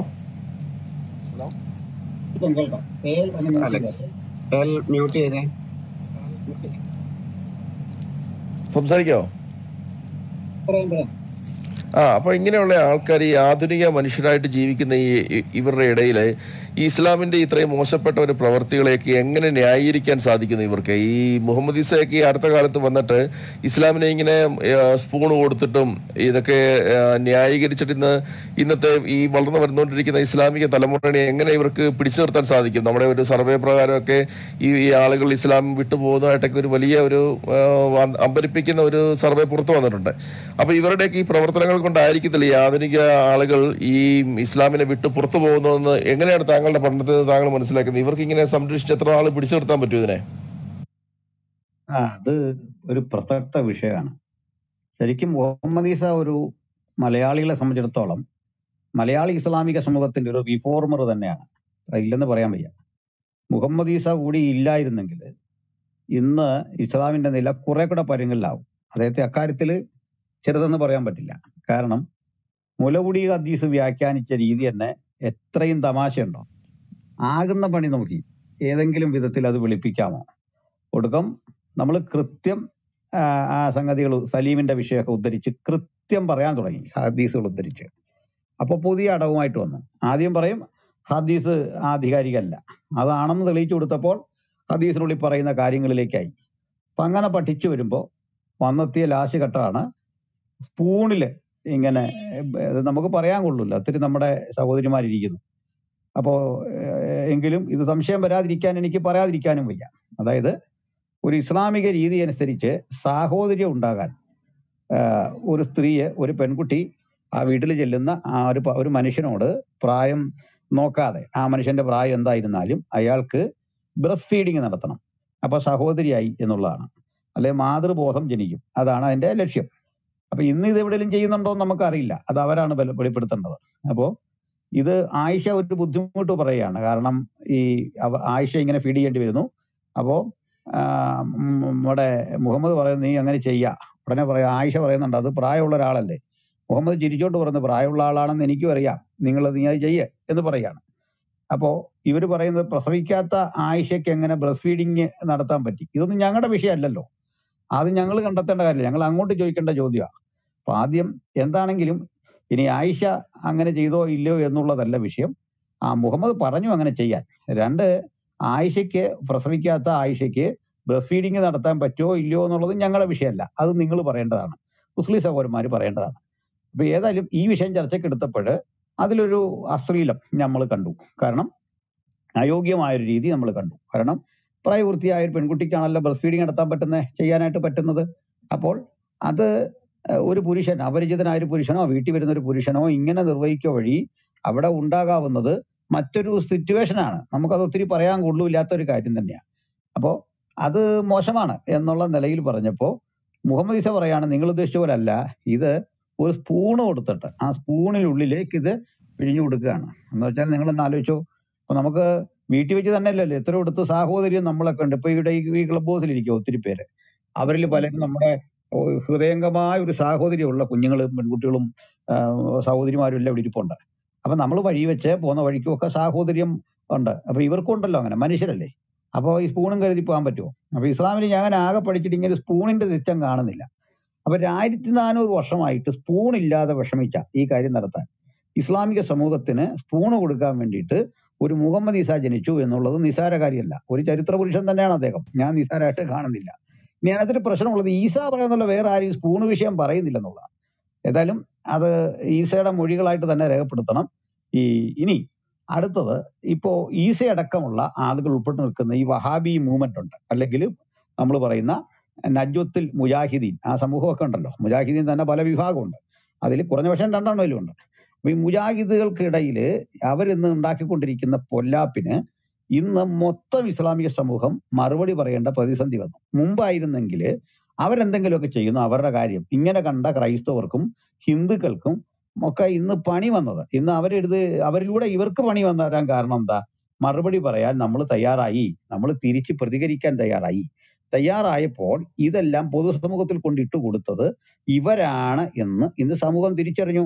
അങ്ങനെയാണ് EK സുന്നി നേതാവുണ്ടല്ലോ, ഒരു കാസിമി, വേറൊരു കാസിമിയാണ്, അദ്ദേഹം പ്രസംഗിച്ച നമ്മൾ കേട്ടു. എന്താ പറഞ്ഞത്? ഈ ലോക തീവ്രവാദിയാണ് ഈ വഹാബി എന്ന് പറയുന്നു ഒന്നാമത്തെ ആള്, അയാൾ മുസ്ലിം അല്ലെന്ന് പറയുന്നു. അപ്പൊ അദ്ദേഹത്തിന്റെ അനുഗാമികൾ എങ്ങനെ മുസ്ലിം ആകും? വഹാബികളുടെ അനുഗാമികളാണ് എം അക്ബറും കൂട്ടരും ഒക്കെ. അപ്പൊ ഇവര് സമൂഹത്തെ ഈ വിധത്തിൽ അധപ്പതിപ്പിക്കുന്നു എന്നുള്ള ഒരു പ്രശ്നം ഇന്ന് ഇസ്ലാമികർക്കിടയിലുണ്ട്. സുന്നികൾ ഇങ്ങനൊന്നും പോയിരുന്നില്ല അടുത്ത കാലം വരെ. പക്ഷെ മൊത്തത്തിൽ മുഹമ്മദിനെതിരെ വിമർശനം വരുമ്പോൾ സുന്നികൾക്ക് അടങ്ങിയിരിക്കാൻ പറ്റുമോ? അവർ മറുപടി പറഞ്ഞേ പറ്റുള്ളൂ. ആ സ്ഥിതി വരുന്നു. ആ സ്ഥിതി സംജാതമാക്കിയ ആളുകളെയാണ് ഇന്ന് അവർ വിമർശിച്ചുകൊണ്ടിരിക്കുന്നത്. ചുരുക്കത്തിൽ ഒരാളിപ്പം മറ്റൊരു മതം വിശ്വസിക്കുകയോ മതം ഉപേക്ഷിക്കുകയോ ചെയ്യുന്നതൊക്കെ വ്യക്തിപരമായ കാര്യമാണ്. ഈസയാകട്ടെ അല്ലെങ്കിൽ മറ്റൊരാളാകട്ടെ ഇസ്ലാമിലേക്ക് ചെല്ലുന്നു, അല്ലെ ഇസ്ലാമിൽ നിന്ന് ഒരാൾ മറ്റേ ക്രിസ്ത്യാനിറ്റി സ്വീകരിച്ചു വരുന്നു, ഒരു സാക്ഷ്യം പോലെ തന്റെ കാര്യങ്ങൾ പറയുന്നതിനൊന്നും ആരും എതിർക്കുന്നില്ല. അപ്പം തൃത്വം മനസ്സിലാകാതെ മുഹമ്മദ് ഈസ പോയിട്ട് തൗഹീദ് എന്ന് പറയുന്ന ഒരു സംഭവം, ആ തൗഹീദ് എന്ത് തന്നെയാ? 360 ദേവന്മാരിലെ ഒരു ദേവനാണ്, ബാക്കി ദേവന്മാര് ഒന്നും ശരിയല്ല എന്ന് പറഞ്ഞ് ലാത്തയുടെയും മനാത്തയുടെ ഉസയുടെ അപ്പനെ വിളിച്ച് കുടുംബമില്ലാത്തവനാക്കി മാറ്റി. ജിന്നുകളോടൊപ്പം ലൈംഗികബന്ധത്തിൽ ഏർപ്പെട്ട അള്ളാഹു എന്നറിയപ്പെടുന്ന ആള് അദ്ദേഹത്തിന്റെ 3 പെൺമക്കളെയും വഴിയാധാരമാക്കിയിട്ട് ഏകദൈവമാക്കിയ സംഭവമുണ്ട്. അത് തൃത്വത്തെക്കാൾ എന്തോ പരിശുദ്ധ കാര്യമാണെന്ന് പറഞ്ഞ് പോയി. പോയ ശേഷം മര്യാദയ്ക്ക് അവിടെ ആടിയടങ്ങി കഴിയല്ല, പറിച്ച് 2000 ആണ്ടായിട്ട് ഉലകത്തിൽ വളരെ കൃത്യമായ ദൈവശാസ്ത്ര അടിത്തറയുള്ള ക്രിസ്ത്യാനിറ്റിക്ക് നേരെ ആക്രമണം അഴിച്ചു വിട്ടപ്പോൾ ഞങ്ങൾ ചെറുക്കും, നമുക്കതിൽ ചെറുക്കാൻ ഒരു ബുദ്ധിമുട്ടും ഇല്ല, ഒരു പ്രയാസം ഇല്ല. ഇന്നിപ്പോ അതിൽ അന്തരീക്ഷം കുറെ കൂടെ മാറിയിട്ട് സ്കോളേഴ്സ് വേണ്ടെന്നായി. കൊച്ചുകുട്ടികളുണ്ട്, ചെറുകുട്ടികളുണ്ട്. അപ്പോൾ ബാല്യം വിടാത്ത ചെറുകുട്ടികൾ ഇത്തരം കക്ഷികളോട് നേരിടാൻ പാകത്തിന് നമ്മുടെ കൂടെ ഉണ്ട്. അത് നേരിട്ട് കൊടുത്താൽ മതി. അപ്പൊ മുഹമ്മദ് ഈസ ഇന്ന് ഇസ്ലാമിന് ഉണ്ടാക്കിക്കൊണ്ടിരിക്കുന്ന ആ അപകടത്തെ കണ്ടില്ലെന്ന് നടിക്കാൻ പറ്റില്ല. അതിന്റെ പ്രത്യാഘാതം ഇന്ന് അവരനുഭവിച്ചുകൊണ്ടിരിക്കുകയാണ്. വാളും വെട്ടും ആടിയൊന്നും കൊണ്ടൊന്നും ഇനിയുള്ളൊരു കാലത്തൊന്നും നമ്മളാരും മിണ്ടാതിരിക്കില്ല. ഒരുത്തനെ വെട്ടിയാൽ 9 പേര് എഴുന്നേക്കും. അതിപ്പോ നമ്മൾ സമീപകാലത്തൊക്കെ കണ്ടതാ. ഇവർ ചെയ്യുന്നതെല്ലാം ബുമറാങ് പോലെ വന്ന് തിരിച്ചു കൊള്ളുന്ന ഒരു കാഴ്ചയുടെ കാണണം. അത് പ്രാർത്ഥനയുടെ ഒരു മറുപടിയാണ്. പ്രാർത്ഥനയുടെ മറുപടി എനിക്ക് ഒത്തിരി പറയാനുണ്ട്. ഇവിടെ എന്റെ സ്നേഹിതൻ ബറീസ് സാമൂൽ ഇരിപ്പുണ്ട്. പ്രാർത്ഥനയുടെ മറുപടി ഞാൻ പറയണോ? ഒത്തിരി കാര്യമുണ്ട്, ഞങ്ങൾക്ക് നേരിട്ടറിവുള്ള കാര്യങ്ങളുണ്ട്. ഇനി ഒന്നുകൂടെ ഞാൻ പറഞ്ഞങ്ങ് നിർത്തിയേക്കാം. ഈ ഏറ്റവും അടുത്ത കാലത്താണ് മനോജ് എന്ന് പറഞ്ഞ ഒരു ചെറുപ്പക്കാരനെ പിടിച്ച് വണ്ടിയിൽ നിറക്കി കുട്ടികളുടെ മുമ്പിലിട്ട് അദ്ദേഹത്തെ മർദ്ദിച്ച് അവശനാക്കിയിട്ട് കൊണ്ട് ഹോസ്പിറ്റലിൽ ആളുകൾ കൊണ്ടാക്കി അവിടെ കിടന്ന മനുഷ്യനെ ആശുപത്രിയിൽ നിന്ന് ഇറങ്ങുമ്പോൾ അറസ്റ്റ് ചെയ്യാൻ പാകത്തിന് കള്ളക്കേസ് എടുക്കാൻ തയ്യാറായി. ഇന്ന് ആ കള്ളക്കേസിനൊക്കെ നേതൃത്വം കൊടുത്ത അനസ് എന്ന് പറഞ്ഞവൻ എവിടെയാ? പോലീസാന്ന് പറഞ്ഞ് നടക്കുന്നവൻ അവൻ എവിടെ? ഇന്ന് എന്ത് പറ്റി അനസിന്? അതത് കാരണം ആരായി അനസിനെ പിടിപ്പിച്ചേ? അതാ ഞങ്ങൾ പറയുന്നത് ദൈവത്തിന്റെ ശക്തിയും ഞങ്ങൾ കണ്ടെത്തിയ യേശുവിന്റെ സത്യസന്ധതയാണ് പറയുന്നത്. ആരുമില്ലാത്തവർക്കൊപ്പം അനാഥർക്കൊപ്പം പക്ഷം ചേരുന്ന ഒരു കർത്താവിനെയാണ് ഞങ്ങൾ പിൻപറ്റുന്നത്. ഇതൊരു തുടക്കം മാത്രമാണ്. ഇത്തരം ഒത്തിരി അനസുമാര് നമ്മളുടെ ഭരണസിരാ കേന്ദ്രങ്ങളിൽ എവിടെങ്കിലുമൊക്കെ നുഴഞ്ഞ് കയറി പറ്റിയിട്ടുണ്ട്. എന്നിട്ട് യഥാർത്ഥ രാഷ്ട്രീയം മറച്ചു വെച്ചിട്ട് ഇവിടെ വന്നിട്ട് ഏറ്റവും ദ്രോഹം മനുഷ്യ സമൂഹത്തിന് ചെയ്യാണ്. അവര് SFI ആയിട്ട് നേതാവായിട്ട് കരുതി കൂടിയിട്ട് യഥാർത്ഥത്തിനുള്ളില് ഒരു തീവ്രവാദിയായിട്ട് നിലകൊണ്ടുകൊണ്ട് അഭിമന്യുവിനെ കൊന്നു. അഭിമന്യു എന്ന SFI പ്രവർത്തകനെ കൊല്ലാൻ വേണ്ടി SFIയുടെ വേഷം കെട്ടിയിട്ട് തീവ്രവാദി എന്നത് നോക്കണം. ഈ രൂപത്തിലുണ്ട് കുറെ പേര്. ഈ രൂപത്തിൽ ക്രിസ്ത്യാനിറ്റിക്കകത്തും കുറെ പേര് അടുത്ത കാലത്തായിട്ടുണ്ട് കേട്ടോ. തീവ്രവാദികൾ കുറെ പേര് വേഷം മാറിയിട്ട് ഇതിനകത്തോട്ട് വന്ന് വേറെ ഗ്രൂപ്പുകളും ഒക്കെ ഇട്ടിട്ട് വെള്ള പൂശുന്നുണ്ട്. ഇത്തരം പ്രവണതകളെ വെള്ള പൂശുന്നുണ്ട്. ഞങ്ങൾ മൈൻഡ് ചെയ്യുന്നേ ഇല്ല ഇത്തരം കക്ഷികളെ. അപ്പം ഞങ്ങൾക്ക് ഇതൊന്നും പേടിയല്ല. പേടിയില്ലാത്തതിന് ഒരു കാര്യം ഉറപ്പിച്ചു പറഞ്ഞേക്കാം, ഞങ്ങൾക്ക് ഇവറ്റകളെ കാശിന് ഭയമില്ല. അതിന്റെ കാരണം ഞങ്ങളുടെ നാഥൻ ഭയം ശീലിച്ചിട്ടില്ലാത്ത ആളാണ്. അതിനർത്ഥം നിങ്ങൾക്ക് വെട്ടാൻ കഴിവില്ലെന്നോ കുത്താൻ കഴിവില്ലെന്നോ ബോംബിടാൻ കഴിയില്ലെന്നല്ല, നിങ്ങൾക്ക് അതിനേ കഴിവുള്ളൂ. ഉറപ്പിച്ചു പറയുന്നു, ഇസ്ലാം ദാവാക്കാരന്മാർക്ക് ബോംബിടാനും ആയുധം കൊണ്ട് അമർച്ച ചെയ്യാനും ബഹളം വെക്കാനും തലയെറുക്കാനുമുള്ള നിങ്ങളുടെ കഴിവോളം ലോകത്താരും വരികയില്ല. സത്യമാണ്. പക്ഷെങ്കിൽ ആശയ ലോകത്ത് നിങ്ങൾ ഒന്നുമല്ല എന്ന് ഏറ്റവും അധികം തെളിയിക്കപ്പെട്ട വർഷമായിരുന്നു 2021. 2022 വ്യത്യസ്തമാകാനായിട്ട് പോകുന്നില്ല. ഏതായാലും മുഹമ്മദ് ഈസമാർ ചോദിക്കുന്നു, നമ്മൾ കൊടുക്കുന്നു. ഈസ എന്ന ഇപ്പോഴത്തെ സാമൂഹിക പരിഷ്കർത്താവിനെ അദ്ദേഹത്തിന്റെ സേവനങ്ങളുമൊക്കെ ഇസ്ലാമിന് വിലപ്പെട്ടതാണ്. കാരണം ഈ ചരിത്രത്തില് 1400 വർഷത്തിലെ ഇസ്ലാമിക ചരിത്രത്തില് സ്ത്രീകൾ നേരിട്ട് പുരുഷന്മാർക്ക് മുല കൊടുത്തുകൊണ്ട് സാഹോദര്യം പ്രഖ്യാപിക്കുന്ന വ്യവസ്ഥ ഈശയ്ക്കെങ്കിലും അല്പം അശ്ലീലമായിട്ട് തോന്നിയിട്ട് ഒരു സ്പൂൺ ഉണ്ടാക്കി കൊടുത്തതിൽ, അങ്ങനെ ഈസ ബ്രാൻഡ് സ്പൂണുകൾ ഇസ്ലാമിന് ലഭിക്കാൻ കഴിഞ്ഞതിൽ അത്രയെങ്കിലും ഒരു നഗ്നതാബോധവും വൃത്തികേടും അദ്ദേഹത്തിന് തോന്നിയതിൽ ഞാൻ സന്തുഷ്ടനാണ്. തീർച്ചയായിട്ടും അദ്ദേഹം റിഫോർമർ ആണ് എന്ന കാര്യത്തിൽ എന്റെ നിരീക്ഷണത്തിൽ പാകപ്പിഴയില്ല എന്ന് തോന്നുന്നു. പിന്നെ ഞാൻ ബാക്കി പറയാം.